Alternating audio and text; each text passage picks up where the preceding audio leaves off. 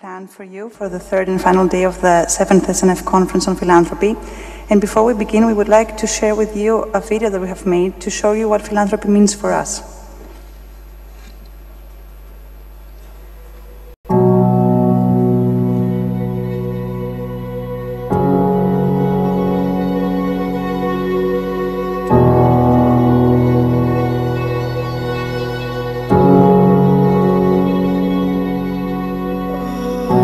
Don't ask what your country can do for you, but what you can do for your country. Don't ask what others can do for you, but what you can do for others. For our families, our friends, our colleagues, our communities, ourselves. And this is what we are. A multitude of individuals working together, each tested by time and circumstance, but strong in our will to persist, to learn, to grow, to connect, to strive. Sharing is not forfeiting, because united, we can achieve anything. We work around the globe as a team. More than 4,000 grants, $2.5 billion in grant commitments in over 120 countries. We read and engage with thousands of new ideas.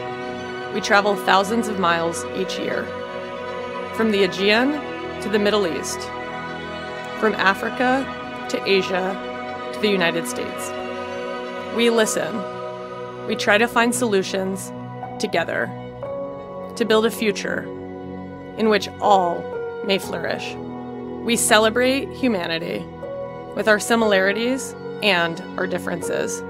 We focus on saying yes instead of saying no, because we believe that together, with open minds and welcoming hearts, we can create great things. We believe that everyone should have access to education and healthcare. Everyone should be able to sing and dance and play. All should pursue their dreams. This is philanthropy, caring about each other, loving all of mankind.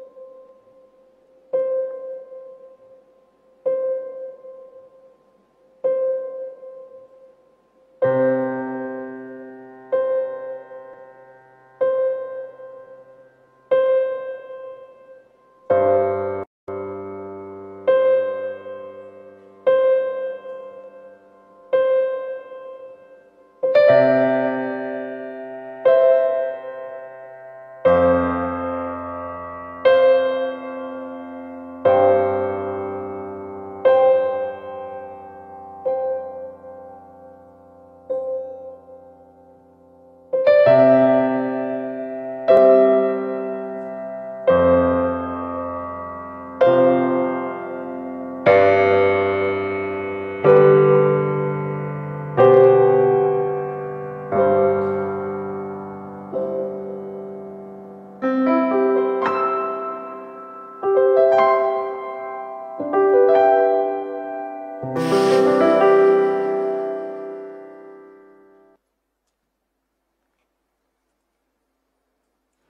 I'd like to call on stage the SNF's co-president, Mr. ANDREAS DRACOPOULOS.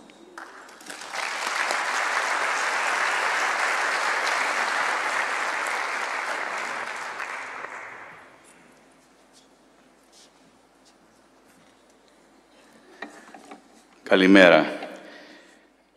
Before I introduce Dr. Tim Shriver and talk a bit about a collaboration about the Special Olympics project, given that it's the start of the third and final day of the conference, I wanted to speak about next year's dates, which is June 23rd to June 30th. It's the whole week, Sunday to Sunday. So the conference will be 2 or 3 days starting that Monday. And the June 23rd is always part of our week because it's the day, the Olympic day, and it's the day that we do the run. And by the way, I hope that a lot of you will actually participate. It's a beautiful run this evening. We're going to be asking for your input. I understand that from the URL that you already have in the package and through which you ask questions at the panels, there is a format that you can send an evaluation form. So we would really appreciate to hear from you openly what you think works and what you think doesn't work. And we have thick skin, so say whatever you want. Or if you want to send an email, it would really help us for next year. We know we have to improve a few things, and although it's still happening, I think we have to do more about diversity, and also more people from the whole world outside of the US. So we're going to work on that. And also the other thing was that we are trying to engage the audience as much as we can, and we'll try to find ways to improve on that. But if you have any thoughts, please feel free through either the evaluation format or simply by emails to really let us know what you think we could do to improve the format or the substance. And talking about the substance, usually we already know from the year before what the theme is going to be for next year. This year we don't.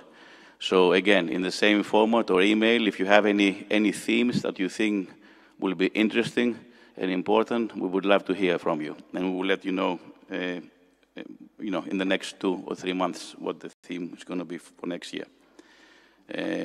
And again, we're very thankful to all the participants, all the panelists, and everyone who has been here with us all these 3 days. And a special thanks to all my colleagues who put all this in place. Sometimes it looks smooth, but there's a lot of work, as Stelios said at the opening day. So thank you. I won't name them because there are many, but thank them all for all the good work. So, again, good morning. Welcome to the third and closing day of the 7th annual Stavros Niarchos Foundation International Conference on Philanthropy. It is with great pleasure that I would like to introduce this morning Dr. Timothy Shriver, the chairman of Special Olympics International. Dr. Shriver is a leading educator whose work has focused, among other things, on establishing groundbreaking practices of understanding and engaging with individuals with intellectual disabilities. Special Olympics International has established presence in over 170 countries, engaging and working together with more than 5 million Special Olympics athletes. One of the organization's pioneering program is Play Unified, Learn Unified. The fundamental premise of the program is to promote integration, inclusiveness, and understanding through school-based sports programs that bring together on the same team students with and without intellectual disabilities. It is all about creating a unified generation. The program has been implemented successfully in the US and has been rolled out in many countries around the world. Given the program's demonstrated ability to actually transform schools into spaces of inclusiveness, we are proud and delighted to have announced yesterday a new major initiative in collaboration with Special Olympics International. Over a period of 3 years and through a major grant of $10 million, the Stavros Niarchos Foundation will partner with Special Olympics International to expand the Unified Sports and Unified Schools program to 19 countries worldwide, among others including Brazil, Chile, China, Egypt, India, Kenya, Tanzania, Morocco, Greece, and others. The initiative will aim to create approximately 2,000 new unified schools, to train over 20,000 new unified sports coaches, and to engage over 750,000 athletes and unified partners. In addition to the above, the initiative will also aim to offer over 300 innovation grants for unified pairs, one youth with intellectual disabilities paired with one without. This is an ambitious and challenging initiative with significant positive disruptive potential. It is our hope that unified sports and unified schools will help transform landscapes of marginalization into landscapes of acceptance and inclusion at a global level. As Dr. Shriver shared with the President of the Greek Republic during our visit yesterday, we are the ones who should be thankful to the young athletes with intellectual disabilities for their bravery and for their participation to programs that effectively help us all be better persons, especially during times as these we are in now, where there are many complex challenges all around us. Please welcome Dr. Shriver.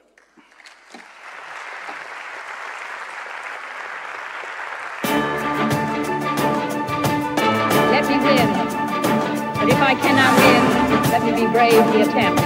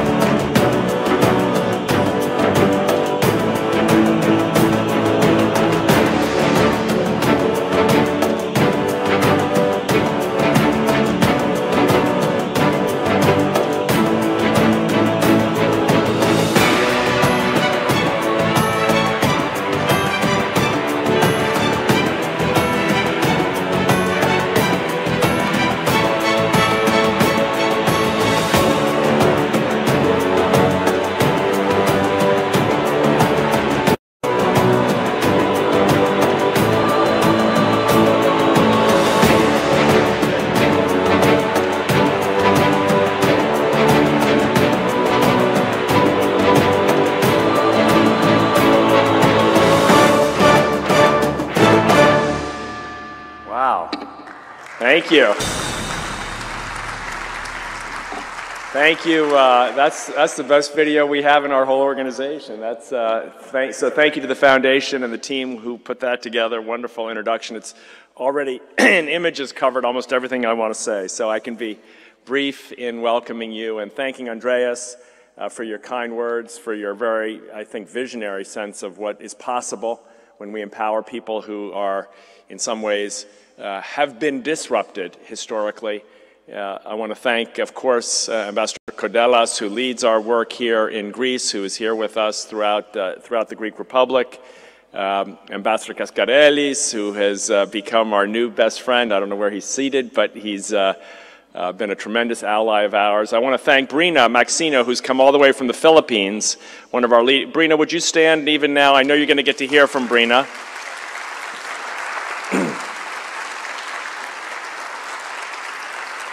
And I think there are some athletes from Special Olympics Hellas here. I'm not sure, but if they're here, are there any athletes here? No, I don't see any. Okay. Well, hopefully you'll get to meet some sometime soon. I want to thank my colleagues from Special Olympics International, David Evangelista, who leads Europe, and Sean Ferguson, who leads our government affairs work all over the world. All of you for coming this morning on a gorgeous Athenian Saturday morning, and here you are in this hall, giving me the generosity of your time and attention for a few minutes. Let me begin by saying that I think we're living obviously in an extraordinarily difficult times. I stand here as an American. I know many of you are Americans. No one has to tell anyone watching the news how extraordinarily tense and uncomfortable and pained we are in the United States at the end of this particular week, where we have seen these images. Almost can't even describe them. The pain, the absolute horror of governments engaged in practices that we would have thought inhumane, even if hidden in the shadows, much less written on the law. To me, the biggest challenge of our time, and I'll try to articulate this in just a few different ways today, the biggest challenge of our time is to find ways to be inclusive, to find ways to break down the barriers of fear, to find ways to recognize in one another our common humanity. It sounds like a grandiose challenge, but we have given our lives, our professional attention, our dedicated listening hearts to this question, how to do this. Can it be done practically? Can we go beyond the language of rhetoric and the language of admonition and the language of high ideals and actually craft structures, craft experiences, craft programs, craft sustainable communities that put to work the idea of inclusion so that we can craft communities of inclusion and, in fact, a unified generation.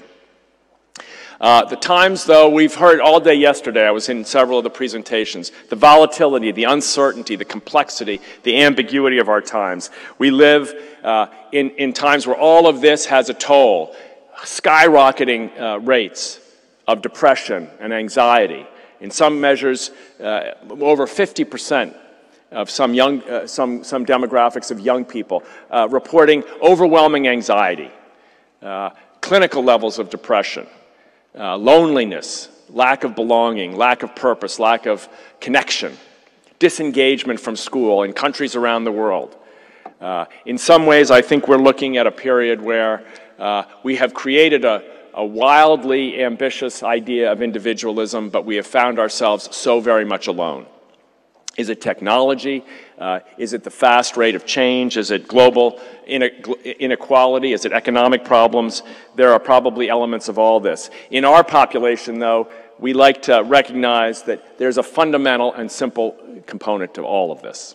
This is a picture of the Special Olympics World Games opening ceremonies in 1995. Down on the field, you have about 6,000 people with intellectual disabilities, representing the best of their nations. About 130 nations gathered there. They have sent their best, their brightest, their strongest, their fiercest, the athletes of Special Olympics, to gather on this stadium, 80,000 fans watching, and in those days, the President of the United States attending the games. He's delivering his speech when this picture was taken. But he had to do it at the top of the stadium for security reasons. So down on the field, all the athletes had cameras, the old kind that we used to buy up at the Acropolis, you know, the little ones, the yellow ones. And they're down taking pictures of one another, and there's a professional photographer like this young lady here, and he's volunteered his time. He's watching all the athletes. They're looking at the president. He sees a group of athletes. They're all getting a picture. They're from a developing country. He sees beautiful African outfits, and he sees, but they've all got the cameras facing backwards. The cameras are on their noses. The lens is pointing the wrong direction. He realizes they have intellectual challenges. They come from a developing country. They've never used a camera. So he goes over to help them. He explains in English, gesticulating, not knowing if they speak English. You have to turn the camera around, then you look through, and then you push the button. And the athlete says to him, he says, thank you so much. He says, but if you look through the viewfinder backwards, it works like binoculars, and you can see the president at the top of the stadium perfectly clearly.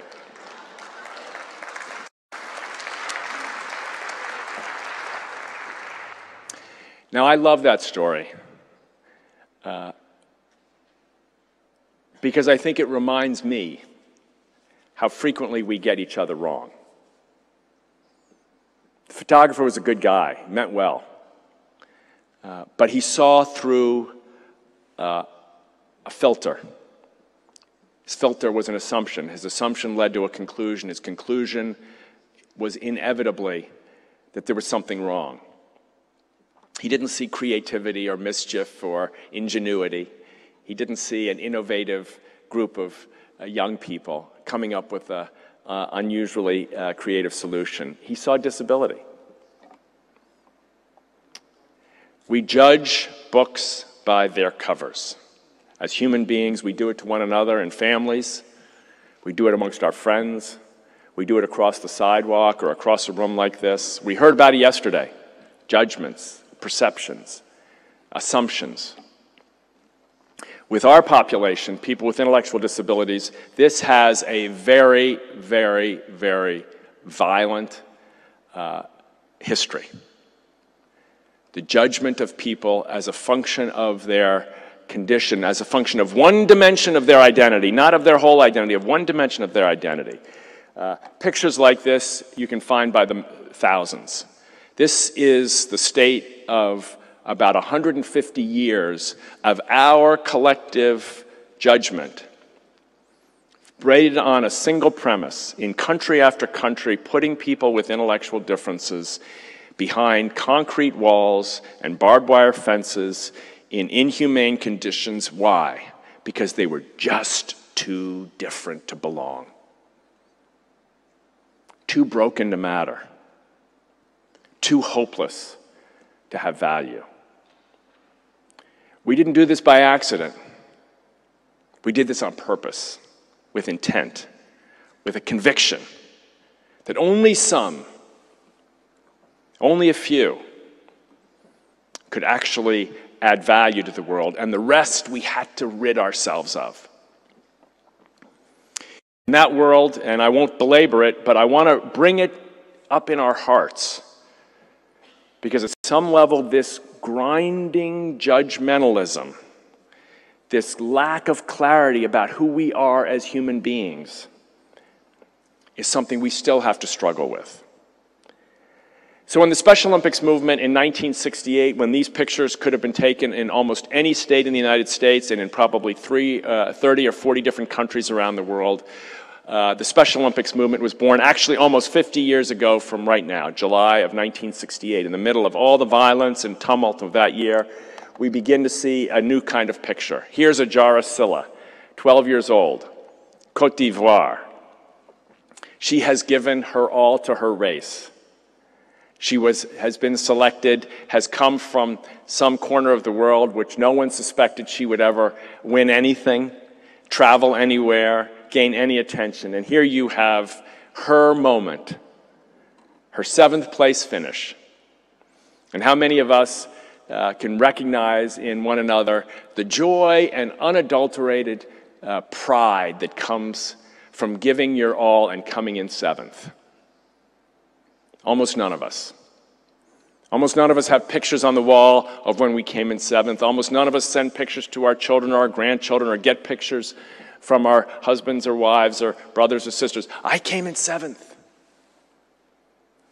But Adjara understands the difference between measuring yourself by the standards of someone else, by the standards of who you beat, and measuring herself by the standards of doing your best, of bravery in the attempt. Our athletes say at every single event, let me win. This is their oath, let me win. But if I cannot win, let me be brave in the attempt. And they mean it, and Adjara proves it. From that first event in 1968, we now, as Andreas said, have 110,000 sporting events around the world. Some of them look like this. This is last weekend in Ireland. You could see this picture being taken in tens of thousands of communities around the world on almost any given day. Here in Greece, of course, but in so many countries around the world. This is a picture of a 6-year-old in her early competition, our young athletes competition, developing her body, using the state-of-the-art ideas around early childhood development to give her the best chance to prove her value to the world. But alas, the problems remain. This is the picture of a 9-year-old boy with intellectual disabilities taken just a year ago, Malachi. And if you can look closely, you can see that he is tied to a chain. Mother, every morning, putting the lock on the chain, clasping it shut, so that he wouldn't be out, so that he wouldn't be seen, so that no one would know. The shame, the humiliation would be too much. Sense of isolation overwhelming. To chain your own child as the only option given to you by the culture in which you live. Those eyes that we use to see Adjara in the scene before, those eyes that guided by sport to see that we can play together, the eyes of compassion that guide us to see we can care about each other, the eyes, I dare say, of love that lead us to see that there is no other, gone, closed, shut out. I like to say, this is a symbol of the biggest challenge facing the world today. It is the attitudes of mass destruction. It is the attitude of fear. The difference is so corrosive that I cannot get along with you. You are too different to fit. You are too broken to have value. You are too flawed to belong where I belong. I have to keep you out. And the wages of this attitude on our population are horrific. Day in and day out, ridicule and mockery and humiliation. Day in and day out, parents having to fight. Day in and day out, schools saying no. Day in and day out, employers saying no. Day in and day out, community saying, not in our community. Not them. Too different. Damaging. Flawed. Defective. So we believe that this is the issue of our time. And we don't just believe that attitudes of mass destruction are something we want to talk about. We believe that our athletes, as Andreas said, are not just the victims of these attitudes, but also the secret key to changing them. Also the link to figuring out how we can teach belonging and the beauty of each person comes not from us to them, but from them, in effect, to us. So we want to move, Andreas mentioned this, we want to move from an era where the Special Olympics movement is seen as something that takes place next weekend or next month or next year. When's the next one, people say to me? I say, right now. But to make that come to life, we want to move into schools all over the world. Not so much to offer an opportunity for students with intellectual challenges and differences, but to teach lessons from them. Not so much to unlock their gifts and create a situation where they feel the pride of achievement, but to allow them to unlock our gifts so that we can feel the joy of belonging. The erasing of the lines of difference, the opening of even our own vulnerability, the lack of needing to hide any longer. So we've launched this program. I won't go into a lot of details. It has, though, 3 key pieces, and it's worth noting these pieces because the first is that young people themselves will lead this. And we have in our midst, I believe, the millennials and centennials. We moan a lot about them.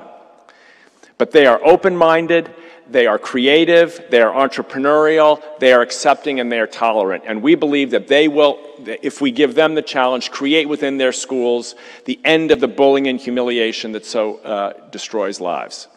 And we believe, second, that if we use the tools, the teachability of sport, where we get out of our heads and into our bodies, we play together. How many people have played together in the last week? We get suits on and our hair gets a little gray and all of a sudden we realize it's no, we don't want to play anymore. Wrong. Play is the great teacher, the first teacher, the means by which humans begin their learning experience. We play even in the earliest days of infancy. We need to return play to the center of the teaching experience and then invite the lessons of play to the whole school. So you say to me, is this possible? The answer is a definitive yes. These are pictures of schools in different parts of the world, assemblies, gatherings where young people have said, let's have a celebration of the spirit of inclusion. I especially like that picture in the upper left-hand corner, unity. Just a couple of teenagers sitting around, having a great day, out on the field, with their friends, holding up a sign, identifying and naming their agenda. Unity. It's also a verb, to unify. Unity isn't just a noun in our world. Unifying is an action. So I want to give you a short video of one of these schools. Watch it closely. It's homemade. It's not polished. It's not prepared by a big advertising agency. It's made by a school in Rhode Island. It's the story of 2 brothers. and their impact on the school. Watch, if you will, closely, not just the voices you hear and the faces you hear talking, but the other faces of the young people in a school that we call a unified champion school. If we could show this video.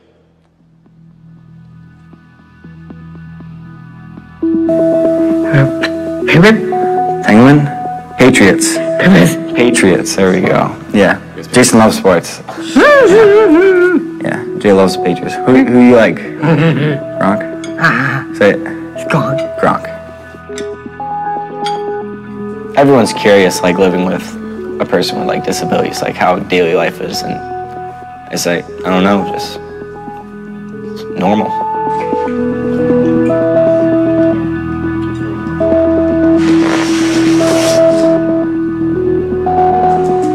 You're good? All right, have a good day. All right? Be a good boy, right? I am. I know you are. It's like a normal brother relationship. We fight a lot, and we also have great moments together. It's great. It's life.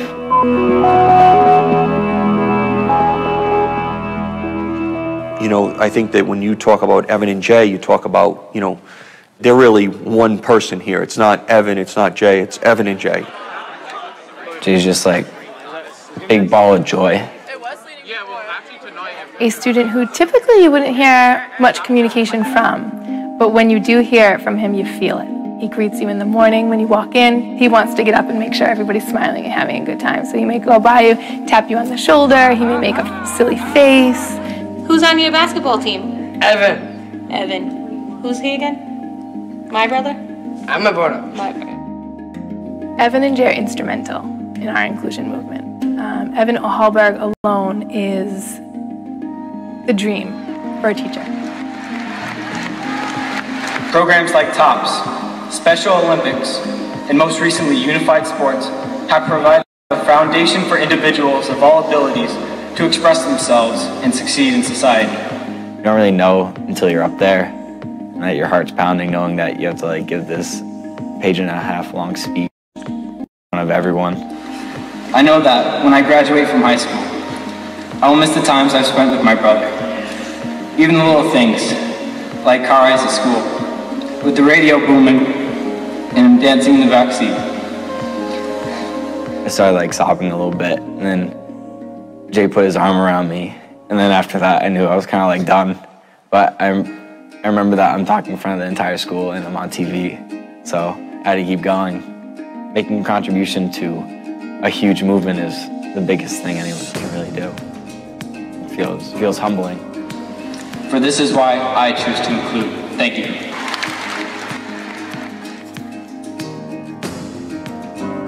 I'm gonna cry. Through sports like Unified, I can trust everyone to protect my brother because they know that he's no different than anyone else. High five.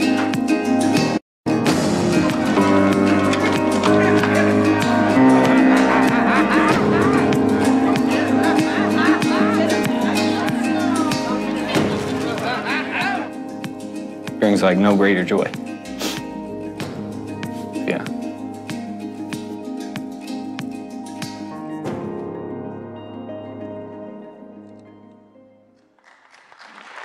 So,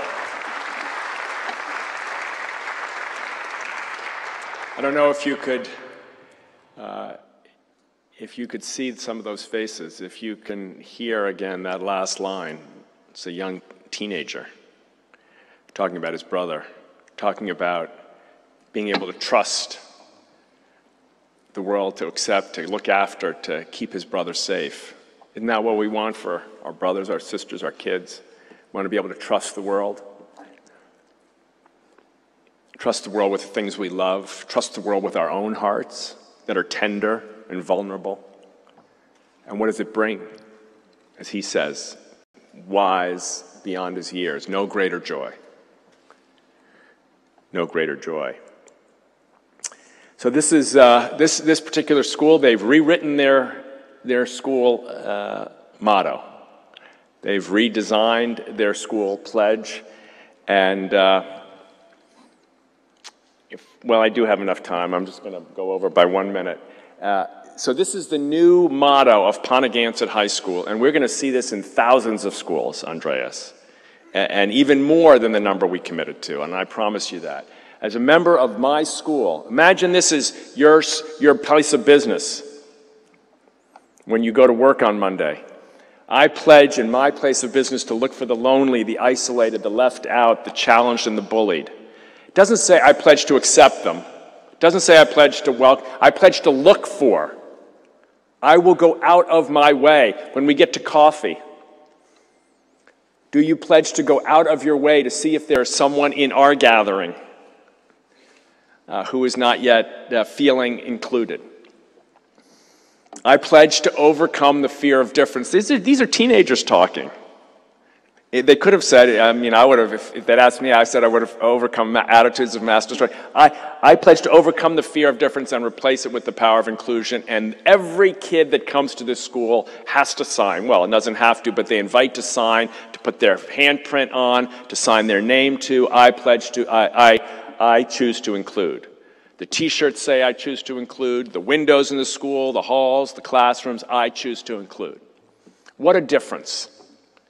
Does it detract from academic achievement? Heck no, people are achieving at higher rates. Does it detract from focus on high achievement and sports? Heck no, they're even more empowered to want to achieve.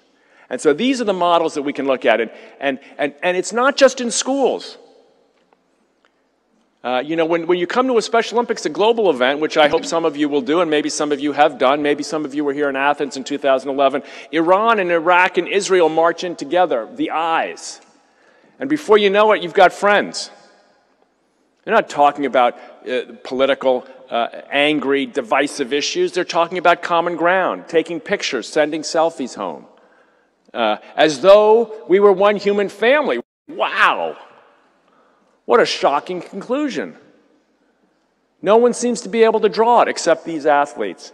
So this is our commitment, and some of you will, if you were with me earlier, you saw the picture of Malachi. Guess what happens when you have people who choose to include? Within 3 days of that picture of Malachi being taken, volunteers were on their way to that refugee camp in western Tanzania.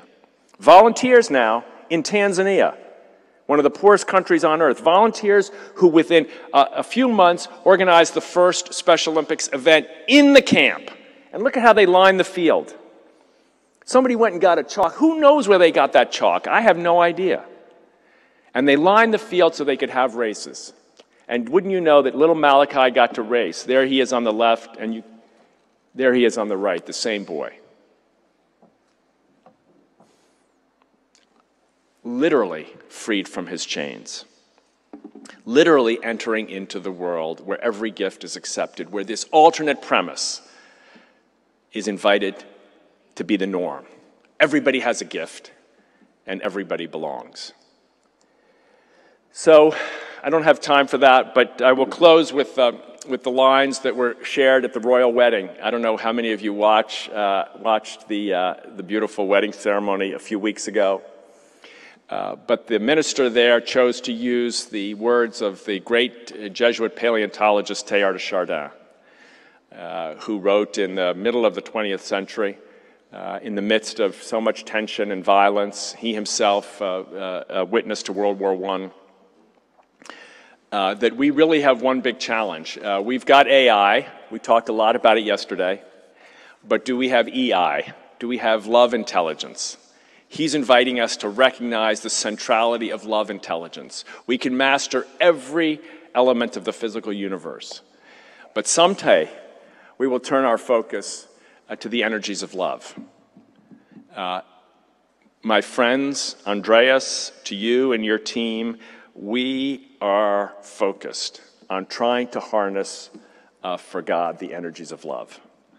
It's just that straight a line between BRINA and her fellow athletes around the world and what we believe to be the most important issue of our time. And I thank all of you for being interested in enough to listen and hopefully committed enough to join us as we try to embark on this adventure of teaching the experiences of inclusion and love to young people all over the world so that they will become the first generation in our history that can honestly say they are a unified generation. Thank you very much.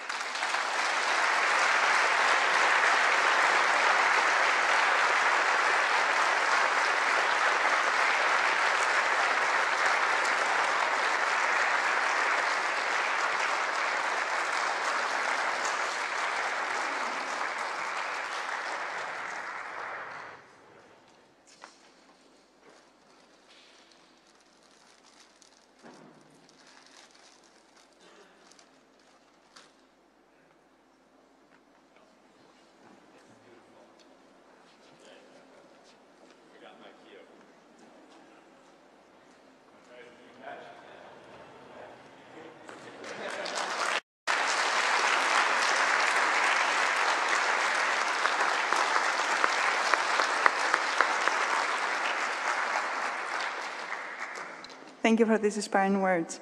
And now I would like to ask to the stage the next panel, Disrupting the Disruption.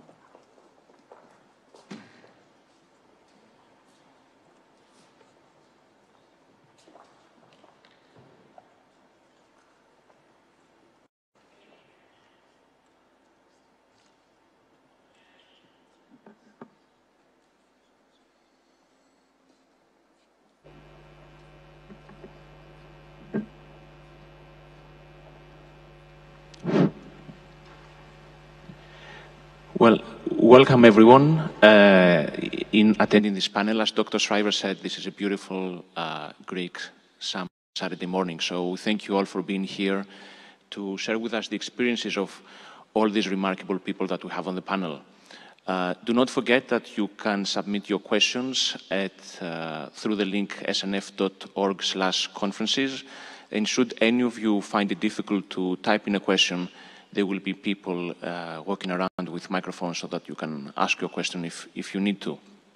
So without further ado, I would like to invite Brina to share with us some of her experiences. She came here from a long way, and we are very, very, very happy to have her.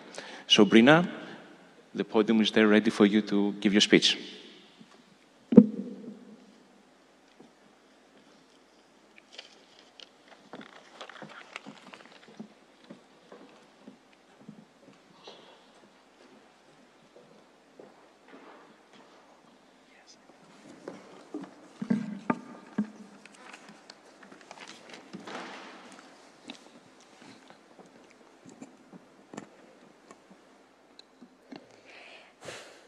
Hello, everyone.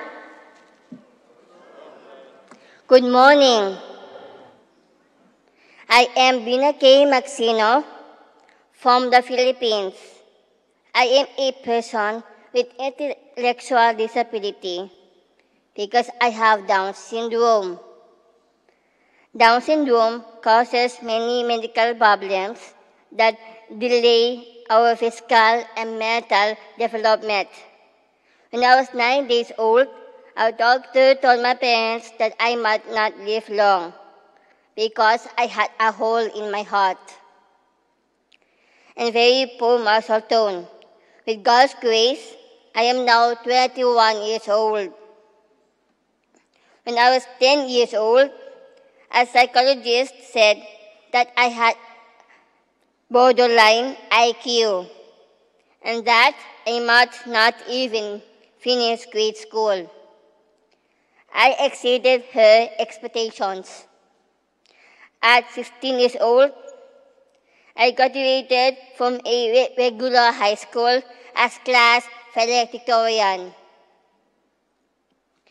At 20 years old, I graduated from college with a degree in heavy history. Today, I work as a preschool assistant teacher. I studied in regular kids I studied in regular schools because I was slower than a regular kids. I had to work harder. It is sad that some people do not see our hard work. Instead, they only see our disabilities. Some classmates bullied me because I was not like them. They called me ugly and stupid. They excluded me from the games because I was too slow. There were schools that did not accept me because I was not smart enough. Every day, persons with intellectual disabilities suffer rejection and ridicule because some people think that we are not good enough. They are wrong. We can do more and be more. If only the world would give us the fighting chance. I am what I am today because of a strong support system. First, because of my parents and my family who love me unconditionally. Second, because of my therapists, doctors, teachers, and tutors who provided excellent care of my special needs. Third, because of the inclusive schools that accepted me and encouraged me to do my best. And fourth, because of Special Olympics that told me to focus on my strengths and to fight for the respect and inclusion of people with intellectual disabilities. I am happy to be in Greece.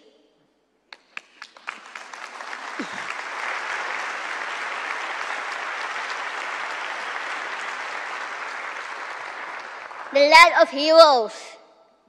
As I salute the great heroes of Special Olympics, you have earned for us the right to play, to study, to work, and to live side by side with the rest of the world.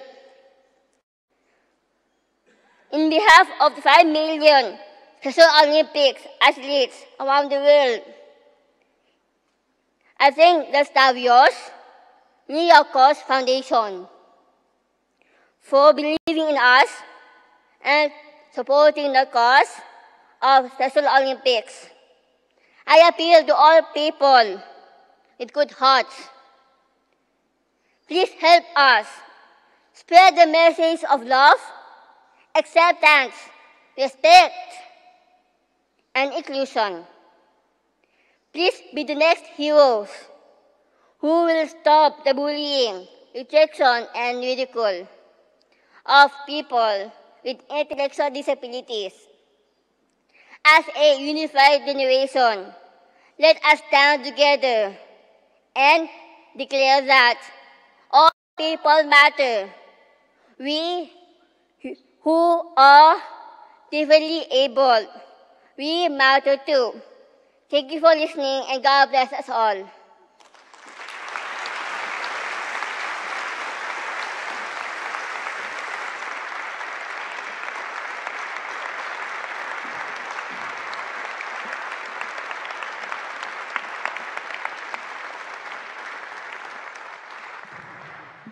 Well, Brina, that was great. Thank you very much. In one part in your speech, you mentioned how the difficulties you had at school. What were the challenges that you had to face?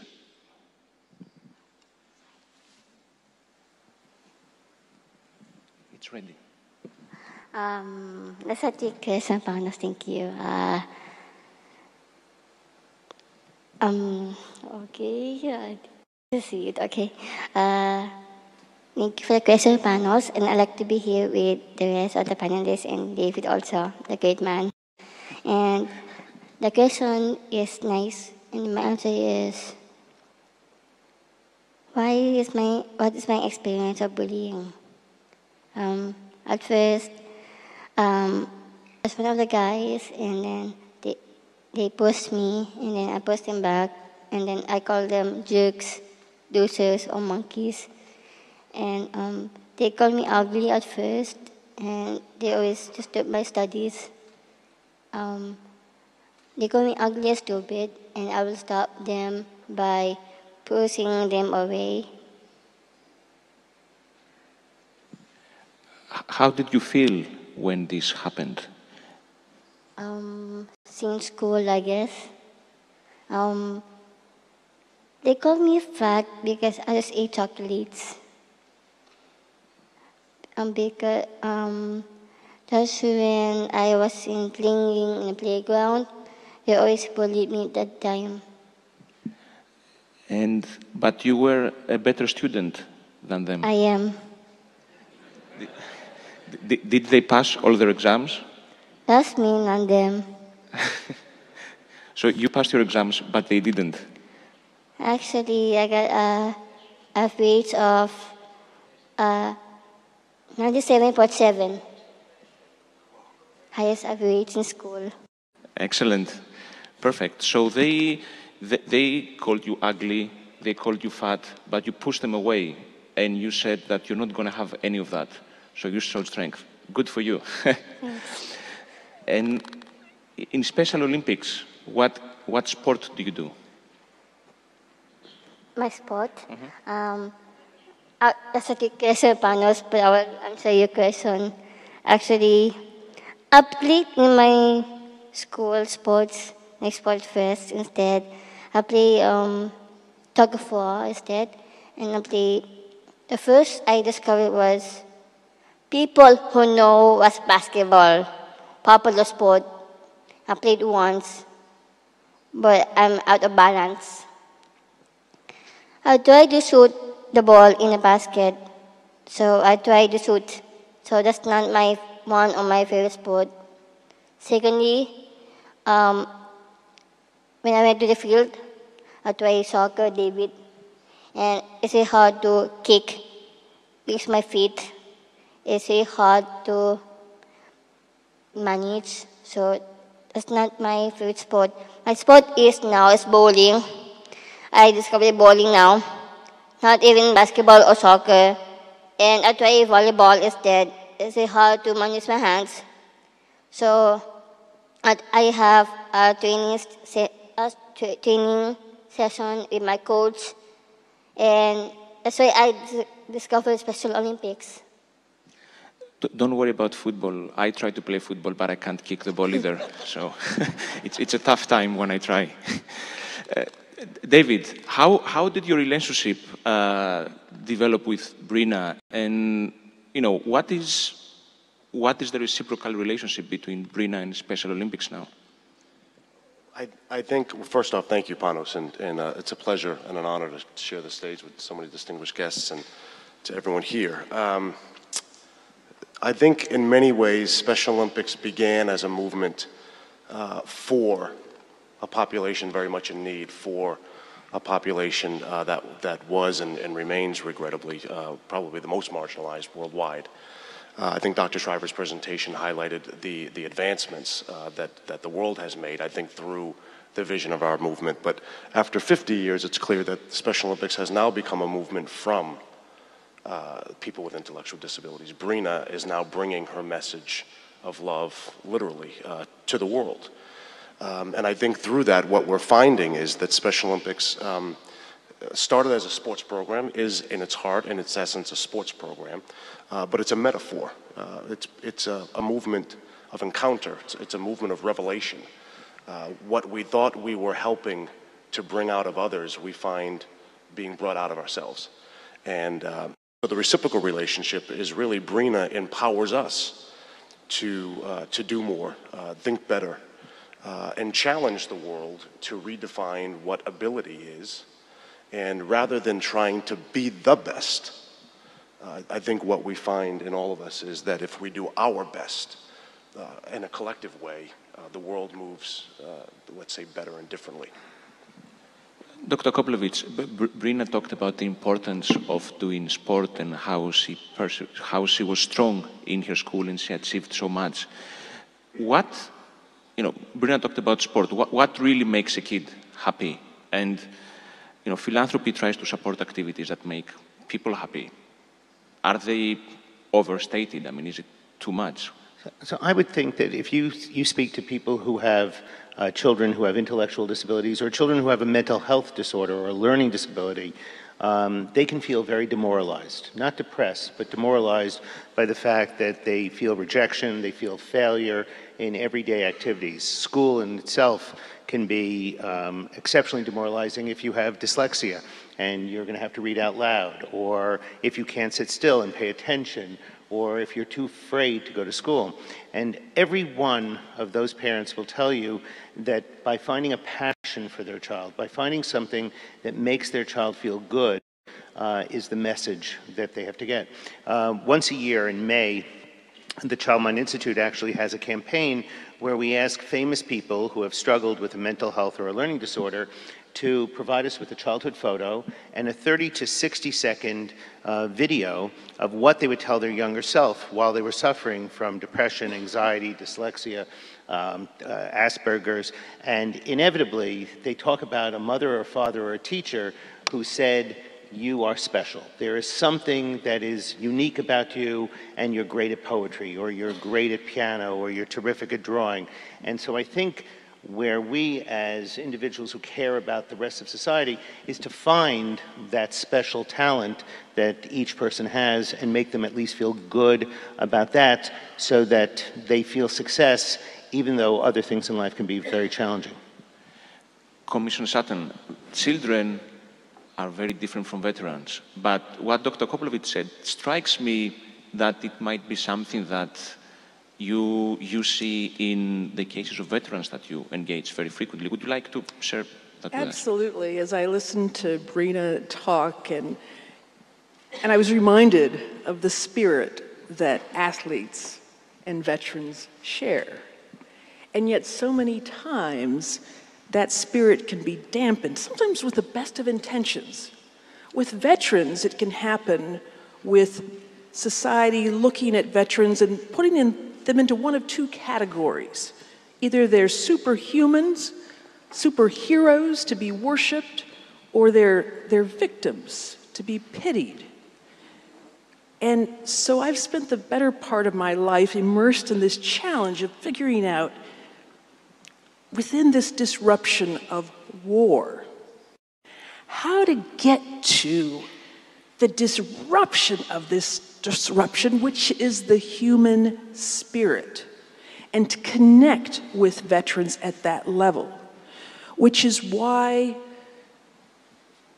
as important as clinical treatment is, and I'm a psychiatrist and absolutely value that, but we've had to listen to our veterans and their family members and understand that after 16, 17 years of war since 9/11, half of our veterans won't go to the hospital or clinic. We've got to move the front line of hope and healing and intervention from the clinic to the community, which is why what we're doing in New York City now is to embed our efforts in culture, education, and the arts. Some of you saw Brian Dorais and his Theater of War the other day.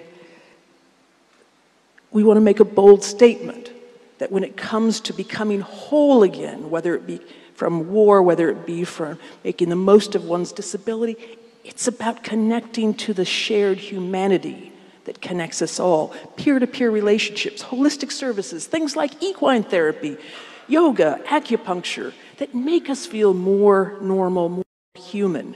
And if clinical treatment is needed, of course, you're not alone. You've got your buddy. And so it's turning the conventional paradigm sort of on its head and leading with inclusion, leading with community, with hope, with love, and our shared humanity. Stelio, I saw you nodding while Commissioner Sutton was speaking. As a psychiatrist in Greece, funds come difficultly. If you had a choice to have funds for clinical treatment or funds to do cultural programs, extracurricular programs with your patients in psychiatry? Which of the two you would use?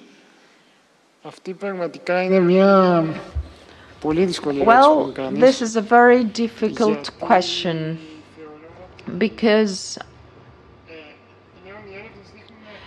you know, research has shown that even when somebody suffers from a mental disorder, this person should come back to become fully functional as soon as possible. This person should come back to the state he or she was before having the disease. So, as Commissioner SUTTON said, these people need medical treatment.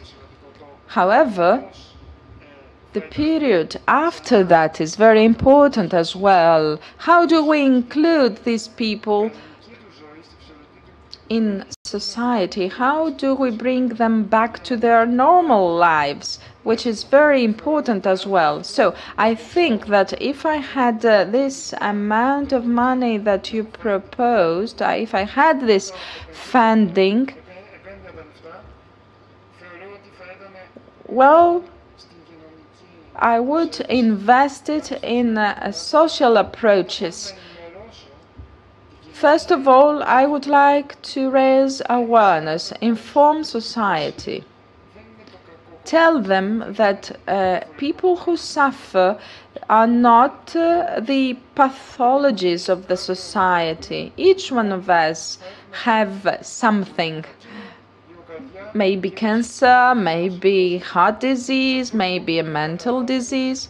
So we should understand that people suffering from a disease are not dangerous. They are part of our society. They are, let's say, a wheel in this cart of society. And this is what humans are. We have many organs, we have many disorders we suffer from. We cannot be perfect. This is something that we should accept as part of our daily lives. Your Facebook the other day, and I saw this picture you put up with your dad, right? So it just made me think that you're a very elaborate person. You say very successful. What you said is great, but and the importance of society is great in what you speak, but doesn't it all start from the family? I mean, you know, every time I see you with your dad, actually in Greek there it says that he's a difficult person. I never thought you were a difficult person. You're a very nice person. But, you know, what's the importance of family in dealing with all these things? Well, this brings us to a whole different part. What happens actually when someone who is sick is also a person with a disability? So unfortunately, the world and society in general have not yet accepted the identity of disability. And as BRINA put it quite correctly, we have forgotten how to stand next to each other, and in particular in the Greek society, the supporter for a person with disabilities is its family. These are the persons who make a decision as to whether they are going to be supporting the person with disability or not, in order for this person to be a citizen in the society where this person was born. I was lucky enough, and I had the pleasure to have two excellent, magnificent parents who allowed me to be included in society in a very normal way. Since when I was born, I didn't have a choice. Without them, I might have been someone who would be deprived of the knowledge of life. Maybe I would be living in an institution. Parents also become supporters of people with disabilities. And there you have the relationships conflicts. The thing is, what happens afterwards, as soon as parents are no longer there? And in Greece, this is a very blight picture. There is no support. There is no organized situation that allows us to support the life we want to lead. I'm a psychiatrist myself, and I am someone who wants to offer to society, as you greatly mentioned in the video. It is not about what the country does for you, but rather what you do for your country. So this is what I would like to do, to be offering to this country to the best of my abilities. However, this country has to be able to support people with disabilities, with personal aids, personal assistance. This is a service that is completely lacking in Greece. So to me, the future is full of fear, since I'm a psychiatrist myself. Tremendous amount of funding. I think we have to do a few things to disrupt the disruption. Number one, we have underfunded brain science for child mental health and developmental disabilities. And without a revolution in research, we keep the status quo. And number two, we do not have enough providers. So the most common illnesses of childhood under the 18 and under are mental health and learning disorders and developmental disorders. So you have, in the United States alone, you have over 17 million children who suffer from one of these disorders versus 200,000 who have diabetes and 11,500 who have cancer. And the amount of money that goes for cancer research or for diabetes research or for asthma, which 7 million kids have, is staggering compared to the quiet and I think the silent suffering of these kids who have mental health disorders. And it's because there is stigma. It takes on average 2 years from the onset of these disorders onset before parents take kids to see someone. I think it's a lack of services being available, a lack of effective treatment. And this is, in my opinion, an epidemic that is worldwide. So, for instance, the leading cause of death for 15 to 19-year-old girls in the world, according to the World Health Organization, is suicide. And the fact that that exists and we don't take a global movement to correct that tomorrow, I think speaks to the fact that because we don't see it, because we don't invest enough in brain science, that occurs. And I agree that once we identify someone who has one of these disorders and we give them the treatment, they certainly should be an active and full member of society. But if we don't identify it early, we change the trajectory of someone's life. We don't give them the full potential that they could reach. So how do we identify them and how can we manage them?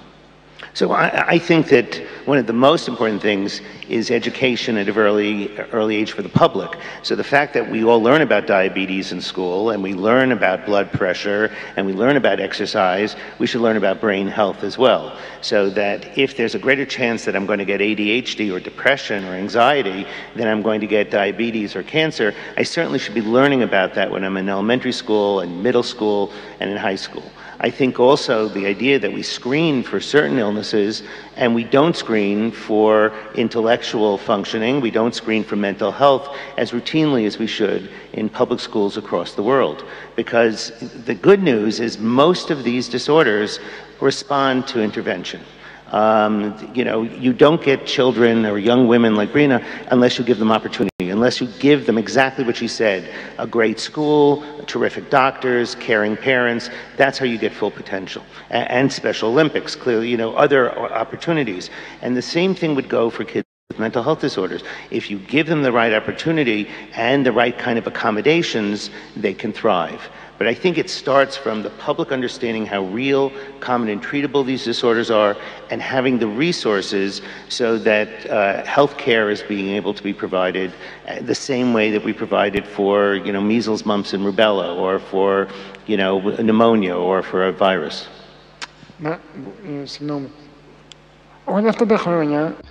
Throughout the years, man moves on a biopsychosocial model. And throughout these years, as long as there's research and the science of identifying what man is all about, we have invested on that first part, the biological element of science. However, we have forgotten how this psychological constituent of man is developed. What is what we call psychology? And even more so, we have neglected this great factor of society and how society influences individuals. We have proceeded to an homogenization of man. It's as if all people are the same. If we consider Finland's system in education, we'll see that they have made great progress because they have customized their education in order to showcase and promote people's skills, the individuals of the individual properties and skills of each person. We need to adopt a different approach and see how society affects individuals, and this might change the way we conceive and perceive man. Talked about difference and how recognizing difference is important.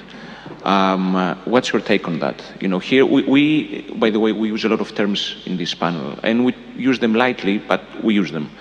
Disability, difference, impairment, illness, they're all kind of different. So, you know, how through the prism of Special Olympics and your experience do you approach Stelios' point? Well, I think in large part what we see in the world today, and it's not just a modern phenomenon, but we're encouraged and we're rewarded in this world for being right. Everyone wants to be right. We don't celebrate being wrong. Being wrong is bad, negative. But Dr. Shriver in his presentation used the example of the very well-meaning photographer on the field in New Haven, Connecticut, who was wrong. And his mind was likely, his stereotypes, his understanding of what the world was, not only for people with intellectual disabilities, but his own world, was shattered. He's a professional photographer thinking he's helping athletes with intellectual disabilities from Togo or Cote d'Ivoire, and he was taught a lesson. Don't be so quick. Take the time to listen. And I think in a world that is so pixelized, so fast, you're not rewarded for being wrong. I think unified sports is an example of getting people comfortable with being wrong and moving toward a place of comfort, of together. That's why we call it play unified, learn unified. BRINA is teaching us things. BRINA and athletes of Special Olympics that have inspired me, like Kester Edwards, who was my first and still my inspiration for the movement, taught me how wrong I was about jumping to conclusions about what is an intellectual disability. And so I've moved in a way that I don't believe, I've questioned greatly the idea of a population with special needs. My understanding is that that population is 8 billion people. 8 billion people have special needs. If anyone in this room would deny that they don't have unique or special needs, then I would be curious to hear about that. So we need to move in a direction for the world to stay together in some way. We need to move to a place where we can celebrate being wrong in a comfortable space of revelation and encounter, rather than having winners and losers. And I think what Mrs. Shriver said many years ago, I don't know if it was in South Bend, Indiana, or one of the World Games sites, Special Olympics is unique in the sense that you can have victory without victims. Yes. And what any major sport figure will tell you that is the true essence of sport, is you can win without having losers. And I think that's, if we get there, we're going to be in a much better place to understand the other issues. But David, I think you have to, I'm sorry. David, while I agree with you that everyone has special needs, I think we have to be careful about that.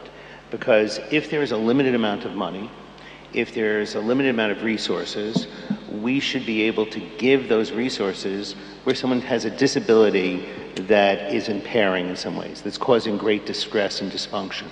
And that's why they get legal accommodations, that's why they get insurance coverage.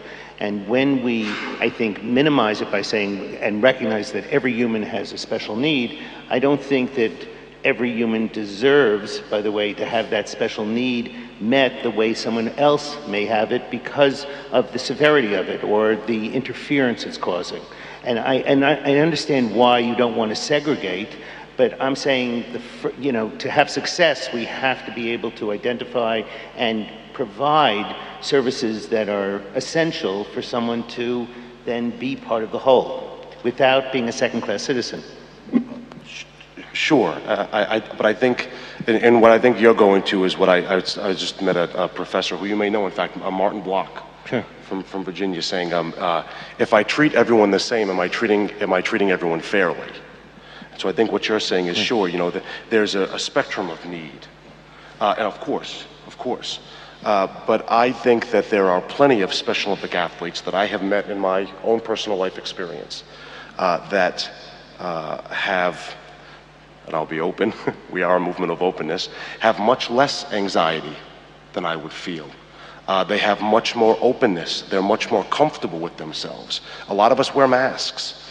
And so absolutely, in the spectrum of life, you need to dedicate resources where you can provide the maximum level of support to maximize someone's human potential.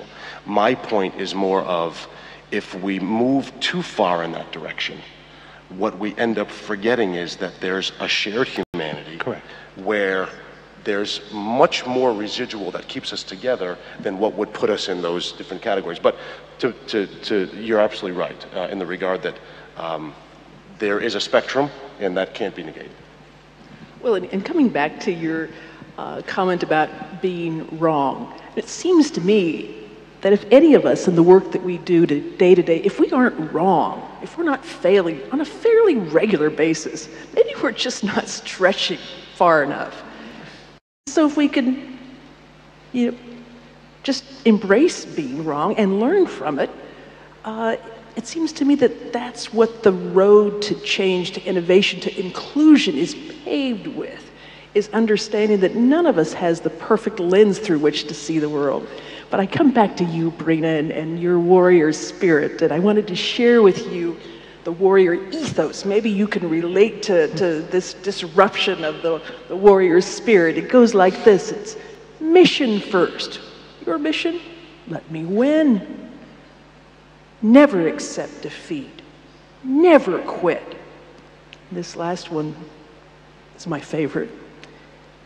Never leave behind a fallen comrade. And that's as important on the battlefield of sport as it is on the battlefield of war, life. Commissioner Sutton, do some veterans feel left behind? And obviously your experience is mainly from the United States, but war is an experience that probably unites veterans across the world. Maybe they fought on different sides, and maybe there are things that keep them apart and they will never bridge. But the experience of war it seems to be unique to these people when you talk to them. It stigmatizes them forever. What services do they need when their service is over? And I wonder if you can kind of try to globalize your perspective to include maybe countries other than the US too. Absolutely. We've had the privilege the last couple of years in New York City to do what no other city has yet done. Under Mayor de Blasio's leadership, we've stood up a city agency dedicated to veterans and their families. So it's in this context that we've had to ask ourselves, what's the purpose of this agency? What services do we provide? How do we measure success? Is it the number of programs? Is it the budget? Is it the number of people we've hired? And we thought about it, we thought, really, our success is measured by how well we empower veterans and their families to keep serving. Service on behalf of others is our North Star. So by that reckoning, whether it be in employment, which we work with companies and employers all the time who oftentimes they'll jump in and they'll do the right thing and hire veterans, but they very quickly find out it's the smart thing to do as well. And that has a catalytic effect. Right now we have a Veterans on Campus initiative where we're shining a bright light on all of the best practices of student veterans. And we're working to upend the prevailing narrative that sees veterans as victims, as weak. Because actually all of those struggles are true. The brain injuries, the suicides, the PTSD, the burns, all of those things are true. But our veterans and their families, they didn't listen to anyone who said, you've got to stop doing what you want to do. They wanted to keep on jumping out of perfectly good airplanes. They wanted to go ahead and come back to civilian life, prepare themselves for lives of continued service. So our approach is to connect with them at the peer-to-peer level, embed them in a foundation, a strength-based foundation, our version of grit, growth, resilience, integrity, and teamwork.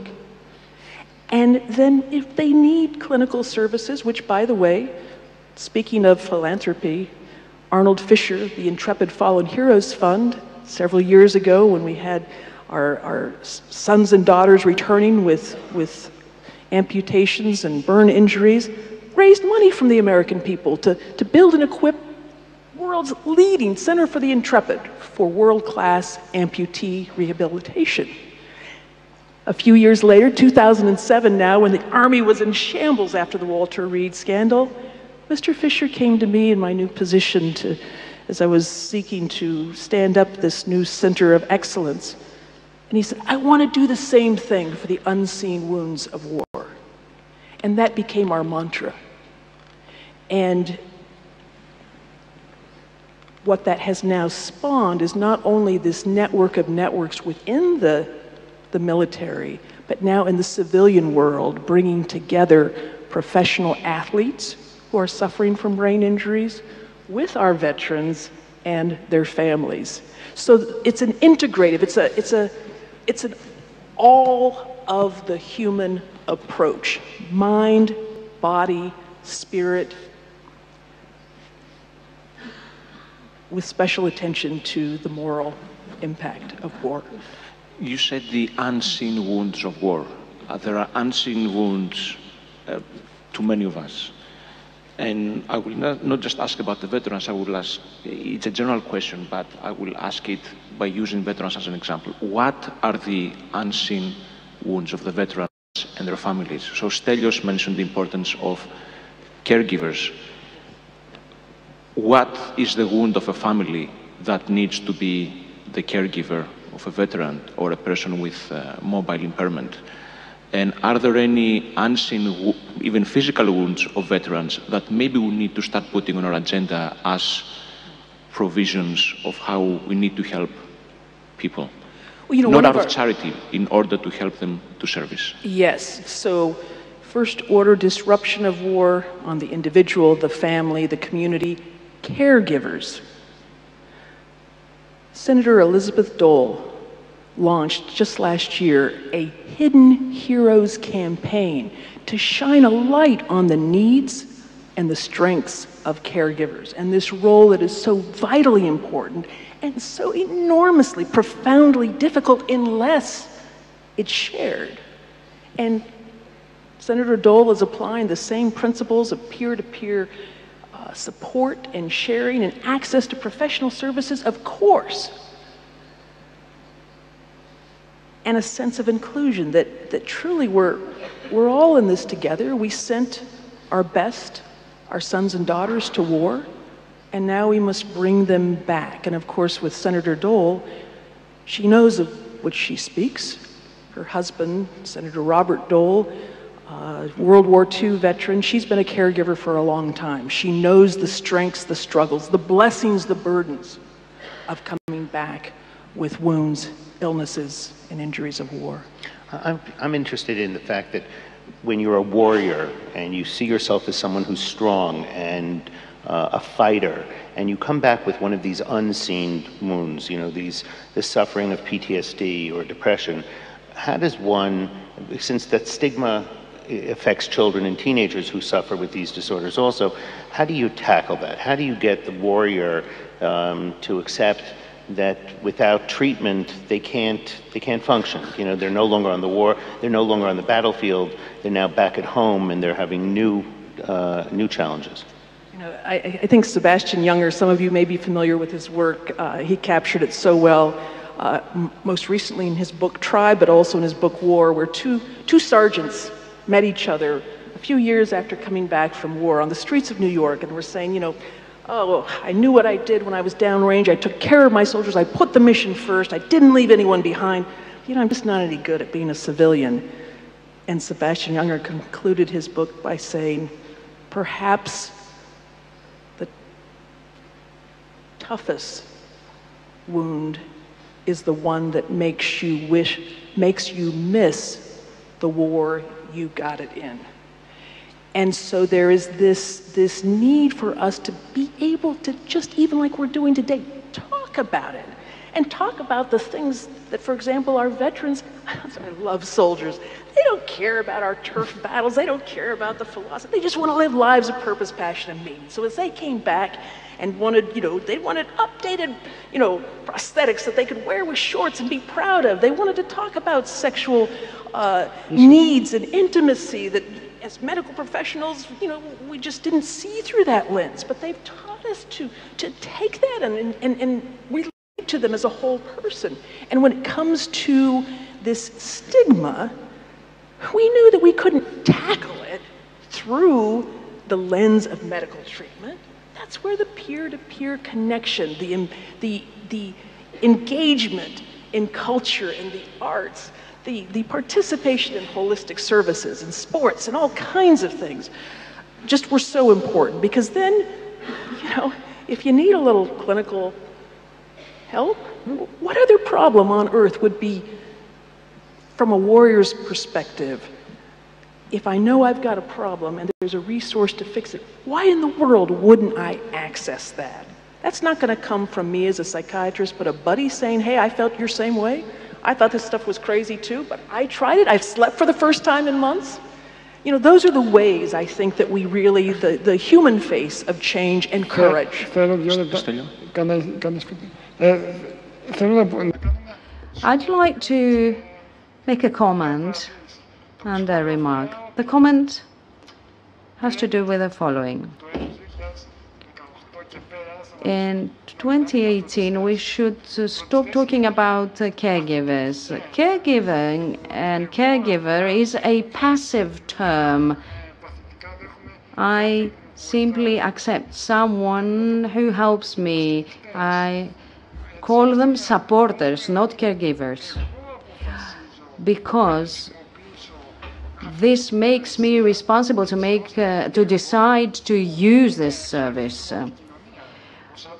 I am characterized by society as a person with disability, so I make use of this service that allows me to be where I want and to make my dreams come true.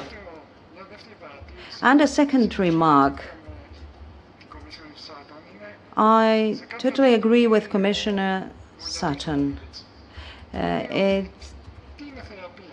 Well, what is therapy? What is treatment? What do we mean by that? So, why simply say that it's medication?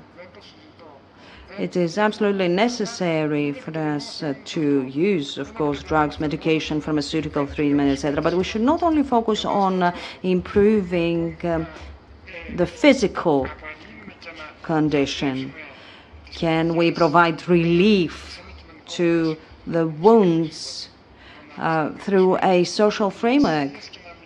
We need to provide services, create services to speak about the person.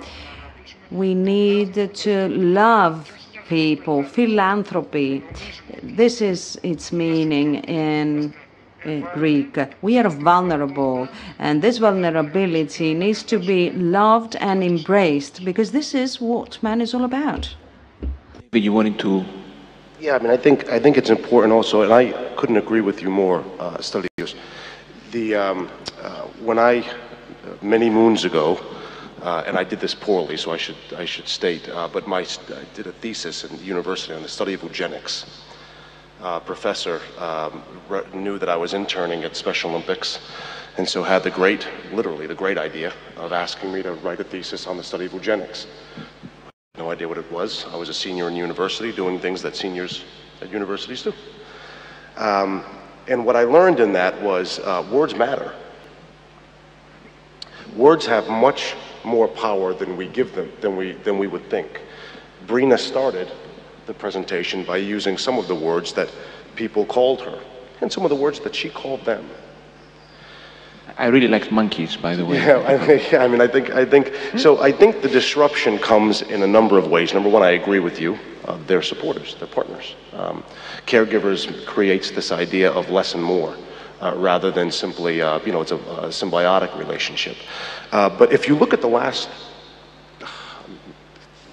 70, 80 years, just in that time frame alone, we can see the great discomfort that our world has had with this population. Started with mongoloid, moved into defect. We tried to get comfortable, so we went into the mentally retarded, mental disability, now we're intellectual. Can't we see that we're struggling to come to terms with something that doesn't fit in our societal dominance, which is we're all pretty much the same on the spectrum of variety. But words really do matter, because the words we use dictate the attitudes we keep, and the attitudes we keep dictate the actions we make, and those actions create the reality we live in. So I think if you look at BRINA as an example, the disruption, to tie it back to this theme, the disruption comes from, and this is, I have to say personally, and as a member of the Special Olympics family, the Stavros Niarchos Foundation is empowering not only Special Olympics, but the world to really flip the switch. People with intellectual disabilities are not seen as people who can advocate to themselves. But BRINA just told us that she pushed her bullies away. They're not seen as the best in anything. She had a 97.7. The disruption comes when we allow that almost beautiful wrongness to reveal itself, and then we can say, well, okay, on the field of play, we can do these things in the classroom, we can do these things in our community, we can do these things, and little by little, the division that is killing us will begin to dissipate, and we will begin to see a disruptive new model of what excellence is.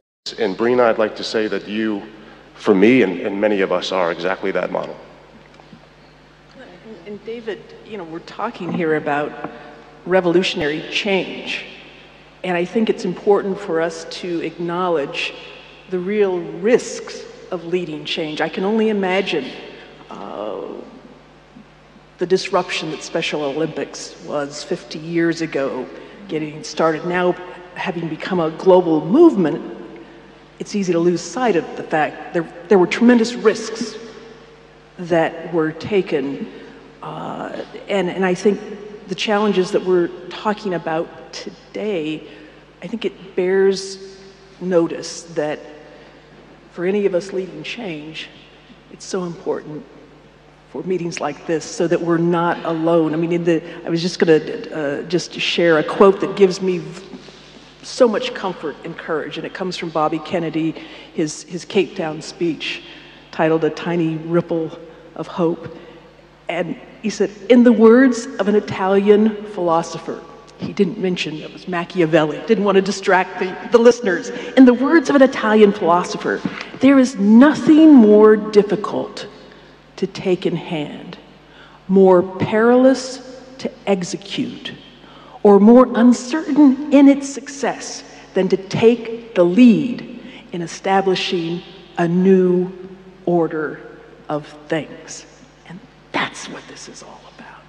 Well, I think in some ways we're making, at least in the United States, we're making real progress. When you look at that school in Rhode Island, and you look at almost every public school in the United States now has inclusionary classes versus exclusionary. So that when I went to public school, there was a special ed class. And years ago, I interviewed Ari Emanuel, the man who merged William Morris Endeavor with Endeavor, the younger brother of Rahm Emanuel, who's the mayor of Chicago. And he grew up with dyslexia.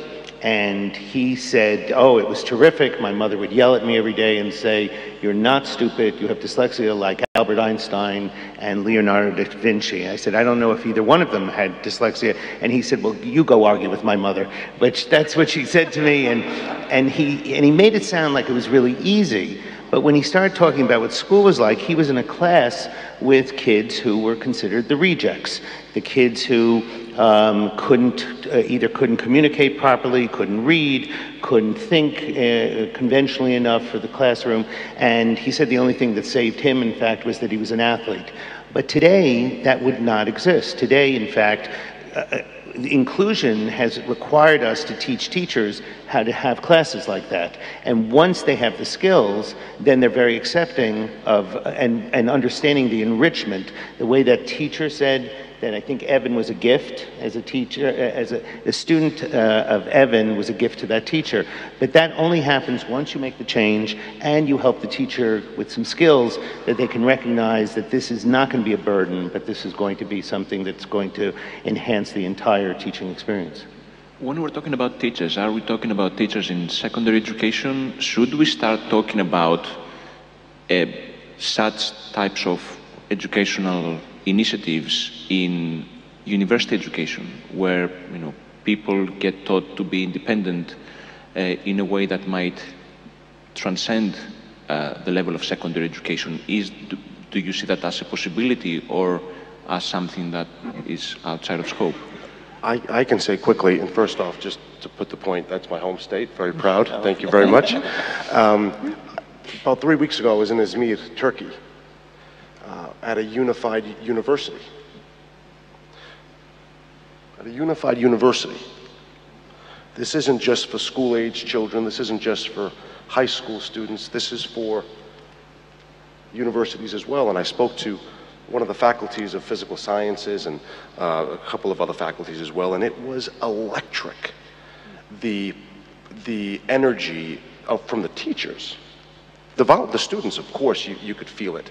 A younger generation, as Dr. Shriver said, they're eager, they're hungry, they're open-minded, they're not bound by the stereotypes of special education and smaller buses and not on my team. They're not bound by that.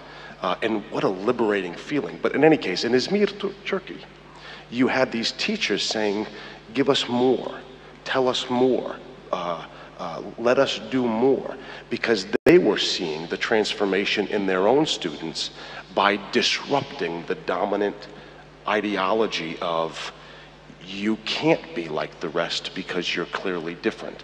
And that's what I was going on when saying, if we all understand the underlying special need that we all have, it begins to redefine how we put into practice, all of those different things. So I believe that across the entire learning spectrum, people with intellectual disabilities or people of all abilities have an enriching factor to offer.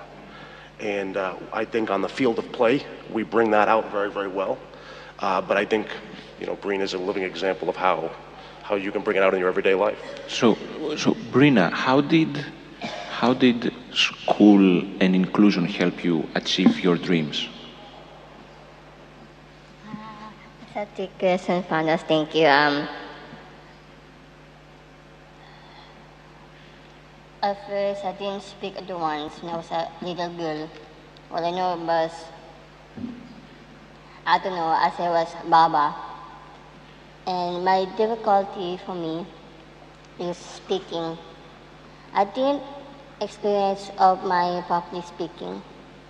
So the answer will be, how I educate myself to inclusive schools.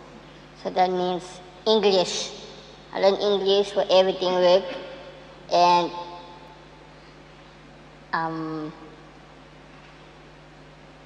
at first in school I was best student in school. I listened all my teachers and I passed all my studies when I was a little baby in the kiddie lab in the Philippines. So I did, and I passed all. And I didn't speak at once. I tried to speak a little lang. I tried to read by Dr. Seuss, Go, Dog, Go. And I tried to speak when I was young. So this is my first time here to panel question and answer to PANOS, but here right now, this is my first time. My answer will be your question is, I went to a school for mainstream. I was a student since at the age when I was in school, I didn't speak at once. I was really shy and nervous on stage, or maybe nervous at once in school. I didn't try English before, and it is fun learning and very inclusion for me, but education is the most important role for me to be as a student. The most important for me. Actually, it's the most thing in my life to be educated. So, when I was elementary, I was passed. I'll tell you something, when I was 16 years old, I was at top of my class when I was fourth year high school as class valedictorian.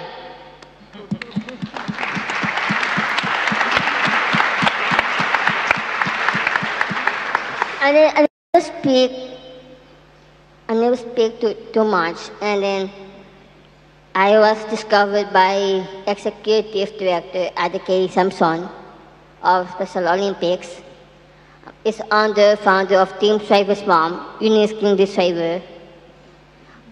She saw me as a public speaking in Down Syndrome Association of the Philippines. I was there, and my dad, Mr. Maxino, I love him so much. He's the former president of the SAPI. So he's the one who master of all, and he's a great man. Being educated as a student is a message of acceptance, spread awareness, and love the people with persons with intellectual disability, what I am today right now. So I say, education is most important for disruptive, is very important role for all over the world. Can do be more and be more. Not even difficult. You have to learn to grow, learn to love, and learn to live. So it means like live unified and play unified, right? So that means that education is the most important role for people with persons with intellectual disabilities around the world.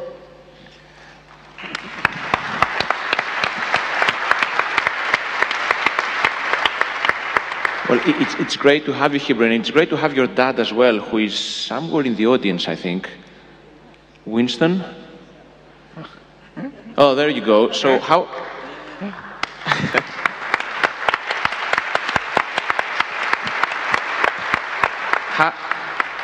Brina is a tough kid. How was she to... How was it for you to be with Brina when she was young? I mean, she's a warrior. Hmm? Do you have a microphone?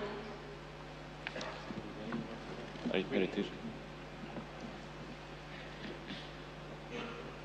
Thank you. I am Winston Maxino. I am the proud father of Brina. And we traveled 21.5 hours from the Philippines to this great country. And your hospitality has never made us feel tired at all. Thank you very much.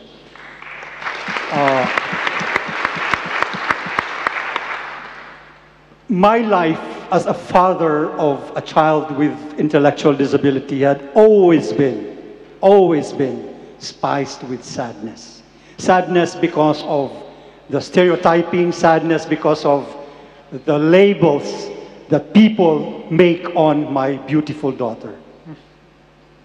And since she was small, I always told Brina, Brina, you are the best Down syndrome kid in the world. Why? Because I wanted her to feel empowered. I wanted her to feel that she has the courage and the confidence to do what she can do and not listen to what other people say she is. So, asking me about how I felt with Brina growing up, she was bullied a lot in school. She was not included. She was excluded from their games, from their plays. She was set aside. And to us, that was already bullying. And so what did we do? We went to the school. We asked the school that we have to pull out Brina and transfer her to another regular school. But when one day she came crying, and until now I cannot help but be passionate about it and be sentimental about it, because she came crying, telling us that her classmates called her ugly, called her stupid, called her fat, called her even a monster. At that time we thought it was never enough to just tell her to accept what people tell her to be. It was no longer enough for her to pack her things up and move her to another school. We thought that at that time, we have to teach Brina that she has to make a stand. Because I think having no stand does not make you fall for anything. And so we taught Brina that you have to make a stand, that is your right to be included, and that you must force yourself through. And so I taught her, Brina, when somebody tells you ugly, stupid, or monster, you tell him get lost. But what did she do? She did more than that. She said, get lost, you monkeys. But you know, there is that ensuing conflict of values. She's born to a family of Catholic family. We are practicing Catholics. We were educated in the Catholic school. But you know, we thought that this had to be done because Brina has to make a stand. 2 years later, Special Olympics came to our lives. And we are so happy with what Special Olympics did.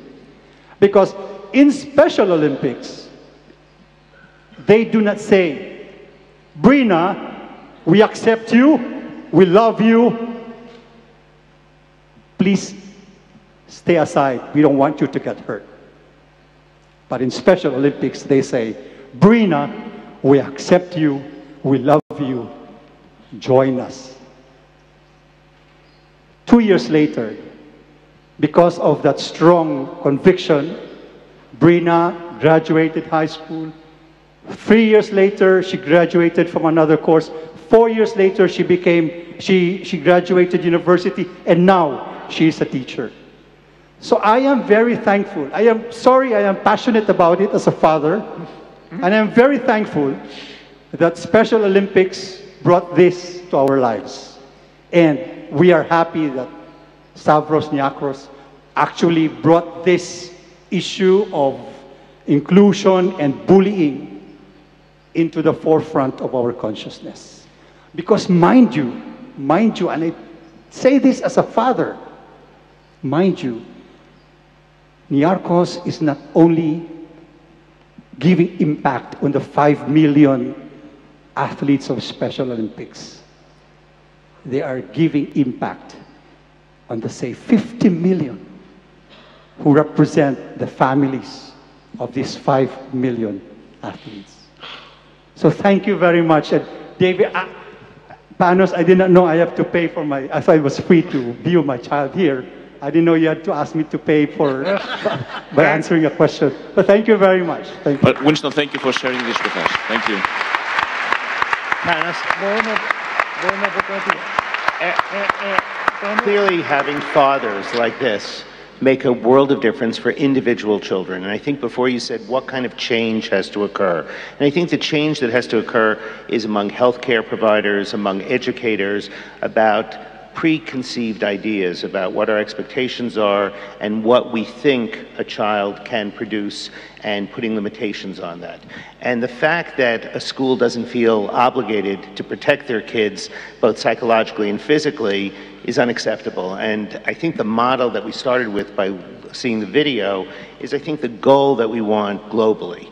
That kids can be not only safe in school, but can thrive no matter what their disability or their disorder is, with the right kind of accommodations, but also the right kind of professionals around them.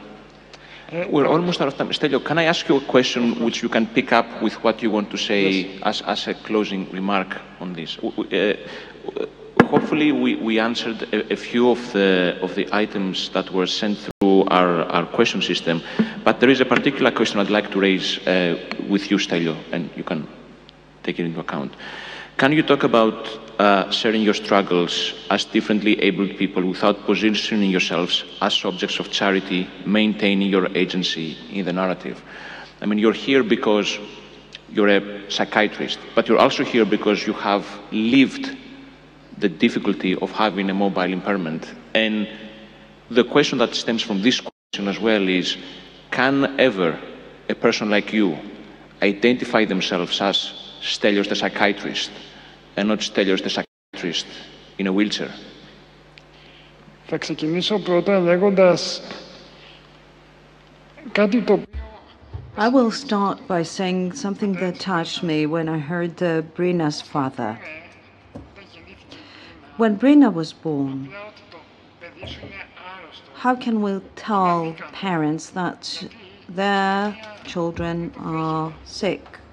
Can we say that the child is disabled because society won't take it, won't accept it? She has Down syndrome, but from that point on, this person was able to see Brina as a whole human being. So how are we to tell this person, don't love your child because your child is sick, is disabled, set it aside. This man, as my father and as my mother, decided that we love our child simply because it's our child and we'll do what's best for it and we'll allow it to spread its wings and do what it can. So I've become a psychiatrist, and unfortunately I didn't know Brina in the past. I'm really glad to have met her, and throughout the years I found that I am Stelios the psychiatrist and she's Brina the athlete. How we got here is not that important, because it's as if we say, well, it might sound racist, but society says it, that the blondes are stupid. So how racist is that?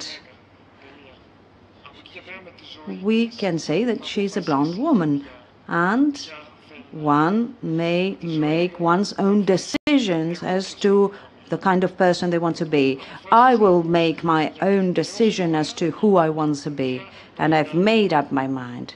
Up till now, I did have the tool with which to build. A worker without no tools is no worker. I have become a psychiatrist because I do have the tools. I have been supported by people.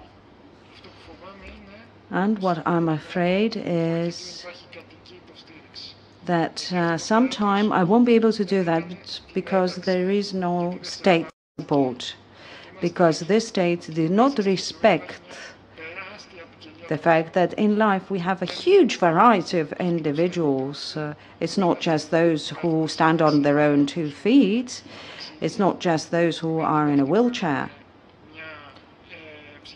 It's not just those who suffer from a mental disorder or who have a heart disease. We're all human beings. And today, I think that this is the take-home message.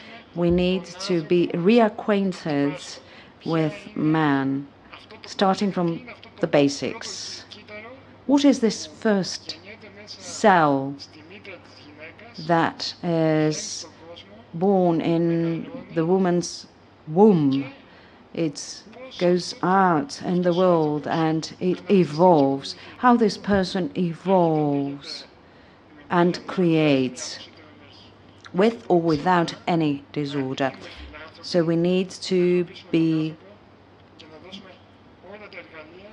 philanthropists and love people and provide them with all the tools necessary to do their best. Thank you all so much. It has been a privilege. Thank you all for your patience, and sorry for taking 6 minutes from the time of the next panel.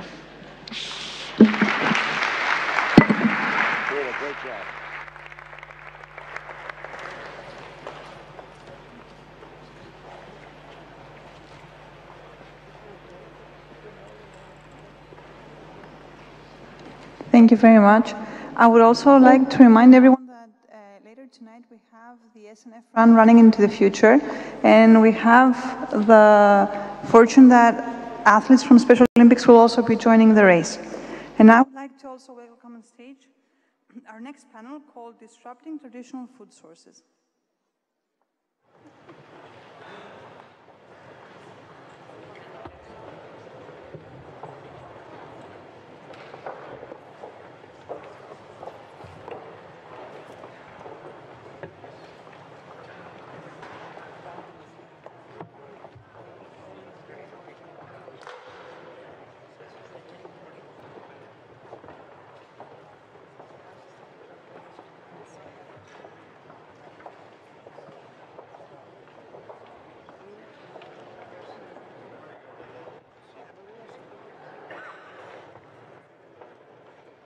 Good morning, everyone. Time is short. We're going to get right to it.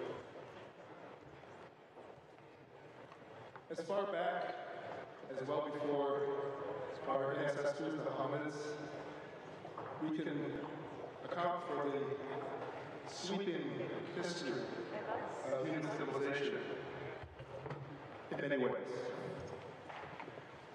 The evolution of languages, the speciation of our species.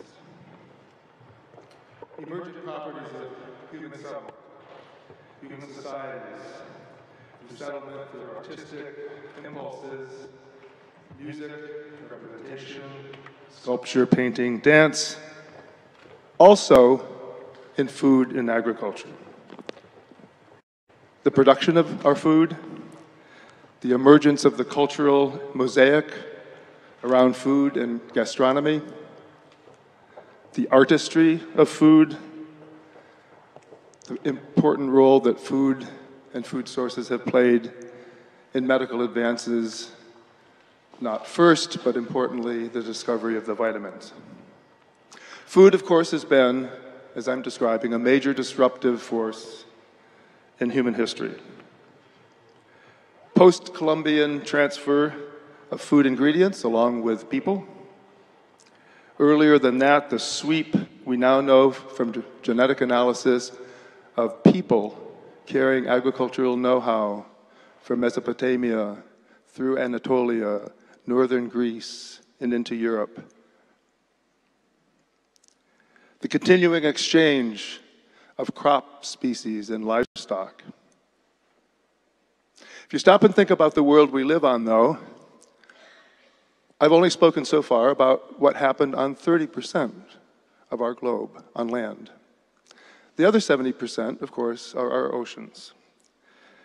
And much less evident to most of us is our dependence on ocean resources. And perhaps if we do know about that, as I know many, of course, in this audience will, we often don't realize that when it comes to the oceans, we are still hunter-gatherers for the most part.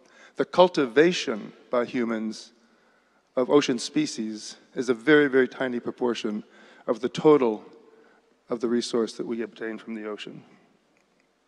Hunter-gathering, of course, is largely abandoned and was largely abandoned by human societies on Earth many, many generations ago.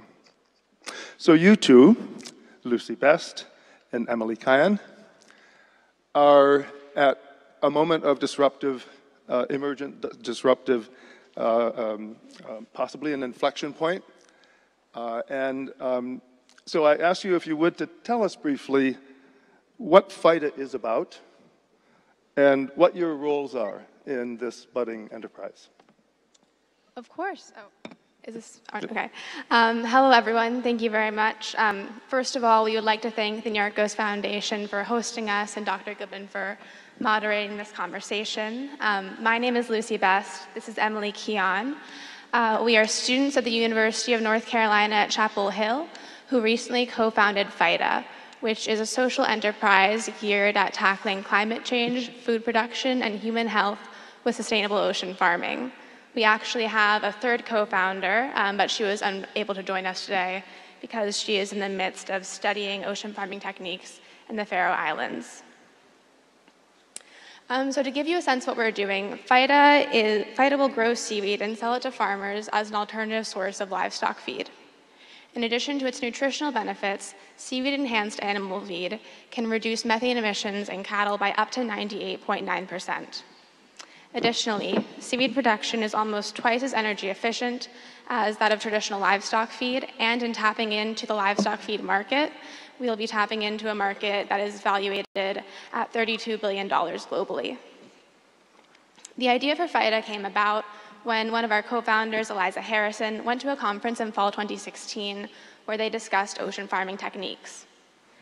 Given that seaweed can sequester 5 times more carbon than any land-based plant, widespread cultivation could begin to meaningfully impact the effects of climate change and restore our marine ecosystems' health.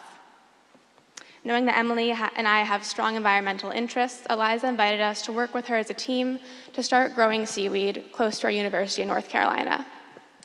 Since coming together as a team, we have achieved a number of successes. In September of 2017, we were recognized as finalists for the National Geographic Chasing Genius Challenge. With that competition serving as a catalyst for our initiative's rapid growth, our team has since had the opportunity to participate in a number of incubator programs, most notably one at our university called The Cube, as well as multiple pitch competitions. Recently, we traveled to Melbourne, Australia, to participate in the Holt Prize competition, a social entrepreneurship competition designed to identify student-led ventures that have the potential to dramatically benefit global society. Our team won the regional finals, which was a development that was certainly surprising to us, given that we have no formal business training. And so as a result, we will be one of 40 teams who will participate in a 5-week accelerator program later this summer in a castle outside of London. During the course of this intensive, we will have access to mentors whose expertise ranges from marketing to strategic planning and business. Should PHYTA be recognized as one of the top teams at the end of the accelerator program, we will travel to the United Nations and present, and there they will award a grand prize of $1 million to the team that has the most radical and transformative idea.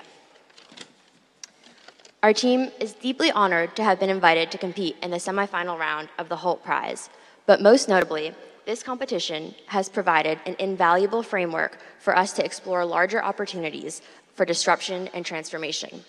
Founded to mitigate climate change, PHYTA has grown into a captivating and exciting initiative with the potential to radically restructure a deeply damaging and unsustainable industry.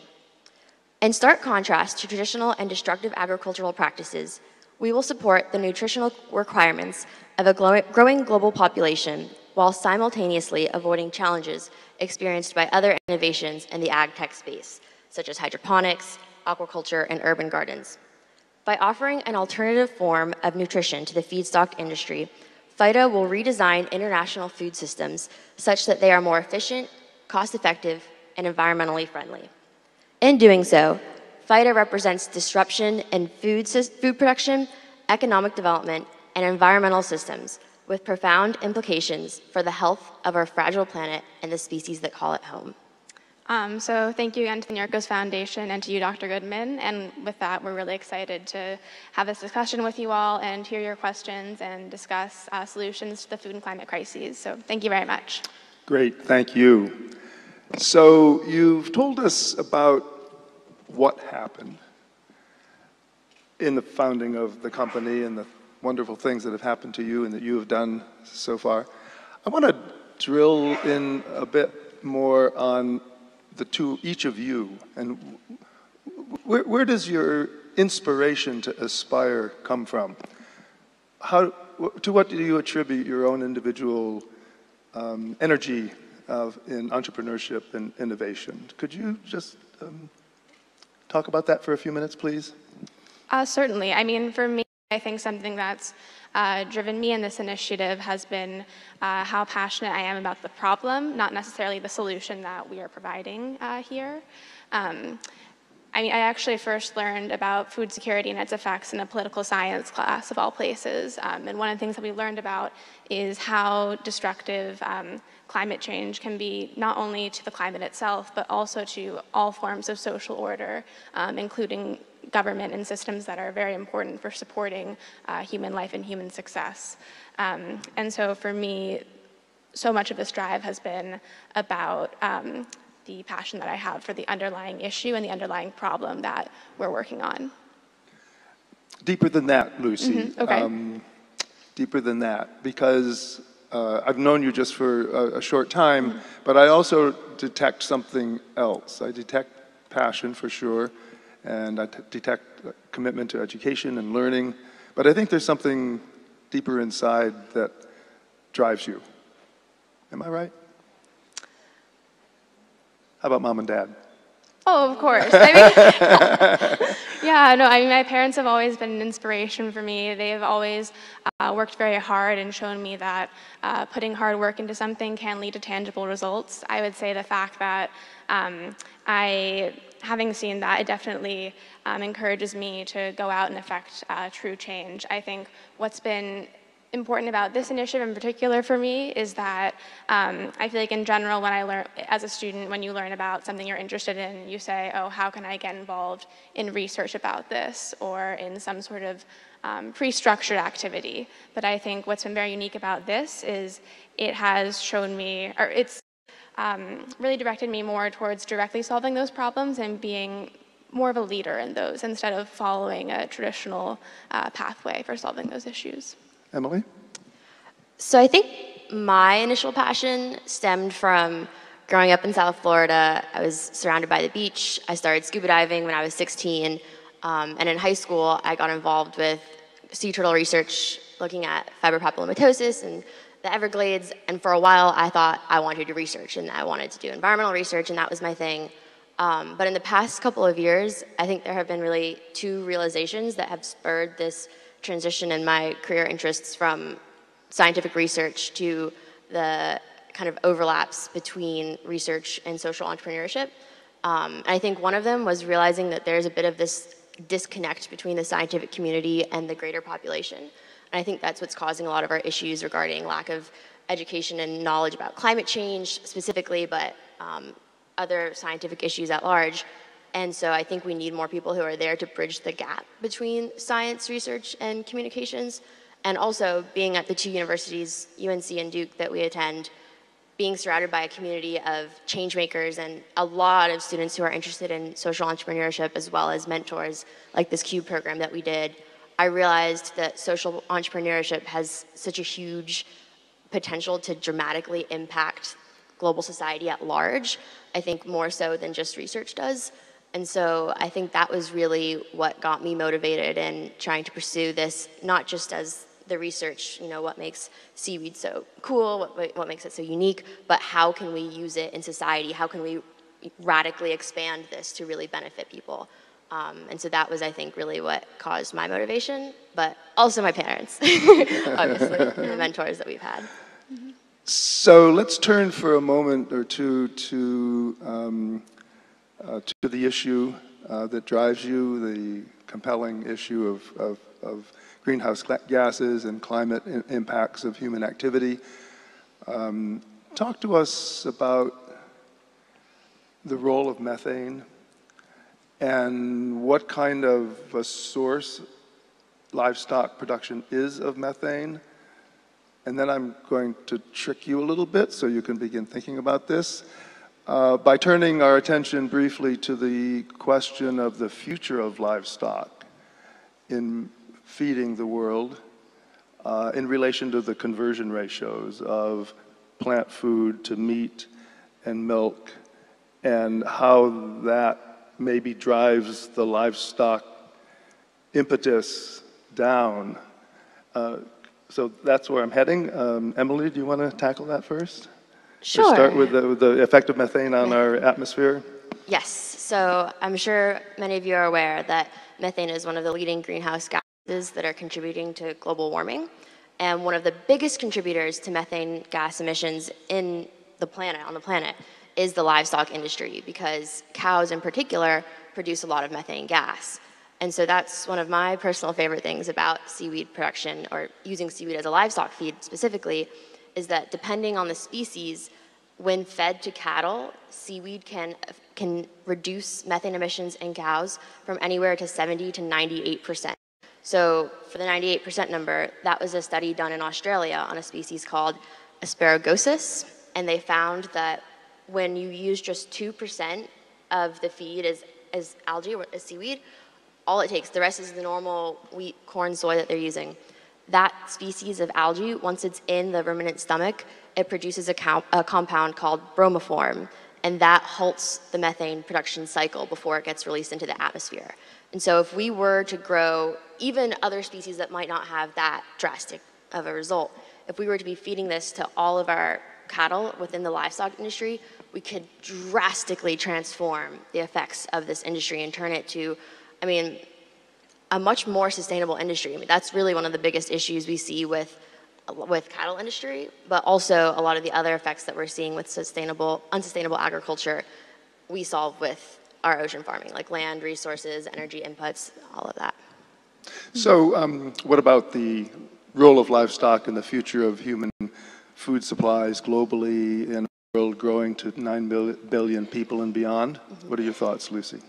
Yeah, something that you definitely see across the world is standards of living for many people are rising, which is a fantastic thing. But with that change, there are some challenges, and one of those challenges is that as standards of living rise, people oftentimes desire more animal products, more dairy, particularly more meat. And so in order to fuel this demand, it's very necessary that we are active in pushing the livestock industry forward in a way that is sustainable. And something that I think we've noticed in a lot of our conversations with farmers in North Carolina is that a lot of these systems are in place because that's the way it's always been done, and not necessarily because it's the best way possible. Issues deal with very complex supply chains, so it's oftentimes very important that people are doing something that will work. But in order to meet this growing demand, and in order to feed the number of people that are going to be on our planet and give them lives full of potential, it's very necessary that we push the livestock industry forward in a productive and sustainable way. So seaweed cultivation, macroalgae cultivation, although I earlier mentioned how tiny a proportion of cultivation of ocean species is in our world food supply today, but it's actually an ancient technology. Seaweed has been cultivated in the Far East and used in many human foods and food preparations. How do you think about something so ancient being in today's society disruptive? Briefly, because we only have a minute and a half left. So I think something that makes our personal venture unique, different than what you've seen in history, is that we are specifically targeting temperate waters, and so the species we've identified thrive in temperate waters, and our model is pretty easily constructed. It's very cost effective, and I think that could be the reason why you haven't seen it expand so rapidly yet. And so we're hoping that with our model, we can then tap into a lot of these coastal communities that are in developing countries and really expand, because a lot of the benefits you see in seaweed are really suited for a community that needs these extra nutrients. Like you were saying, the protein and amino acid content, it has a similar, or depending on the species, but in general, it tends to have a similar protein content of an egg. It has all the essential amino acids. And so in terms of why historically I don't think it's taken off as much as you think it would, I just don't think, one, potentially the environment that we're looking at is different, and two, again, playing on this social entrepreneurship idea, I don't think that the benefits have been as widely known. A lot of these statistics that we've been citing for you today have come about in the past couple of years. So I think it's that combination of factors that set us apart and will let us move forward and really disrupt this industry and expand. Lucy, would you like to have the last word? Do you want to make a concluding comment? Yeah, I think something to add to what Emily is saying is also that things can be disruptive because something can be very old, but you can be introducing it in a way that is disruptive. So given that there is not a ton of seaweed being fed to animals as a feedstock, and given that seaweed isn't something that is super widely used in the United States as a food source, introducing it in this case can be very disruptive. And so I think you bring up a really interesting issue, or a really interesting idea in which we can look to history, look to innovations from the 16th century, the 15th century, and find new uses for them today. Great. Thank you very much. Thank you for your attention, Lucy, Emily.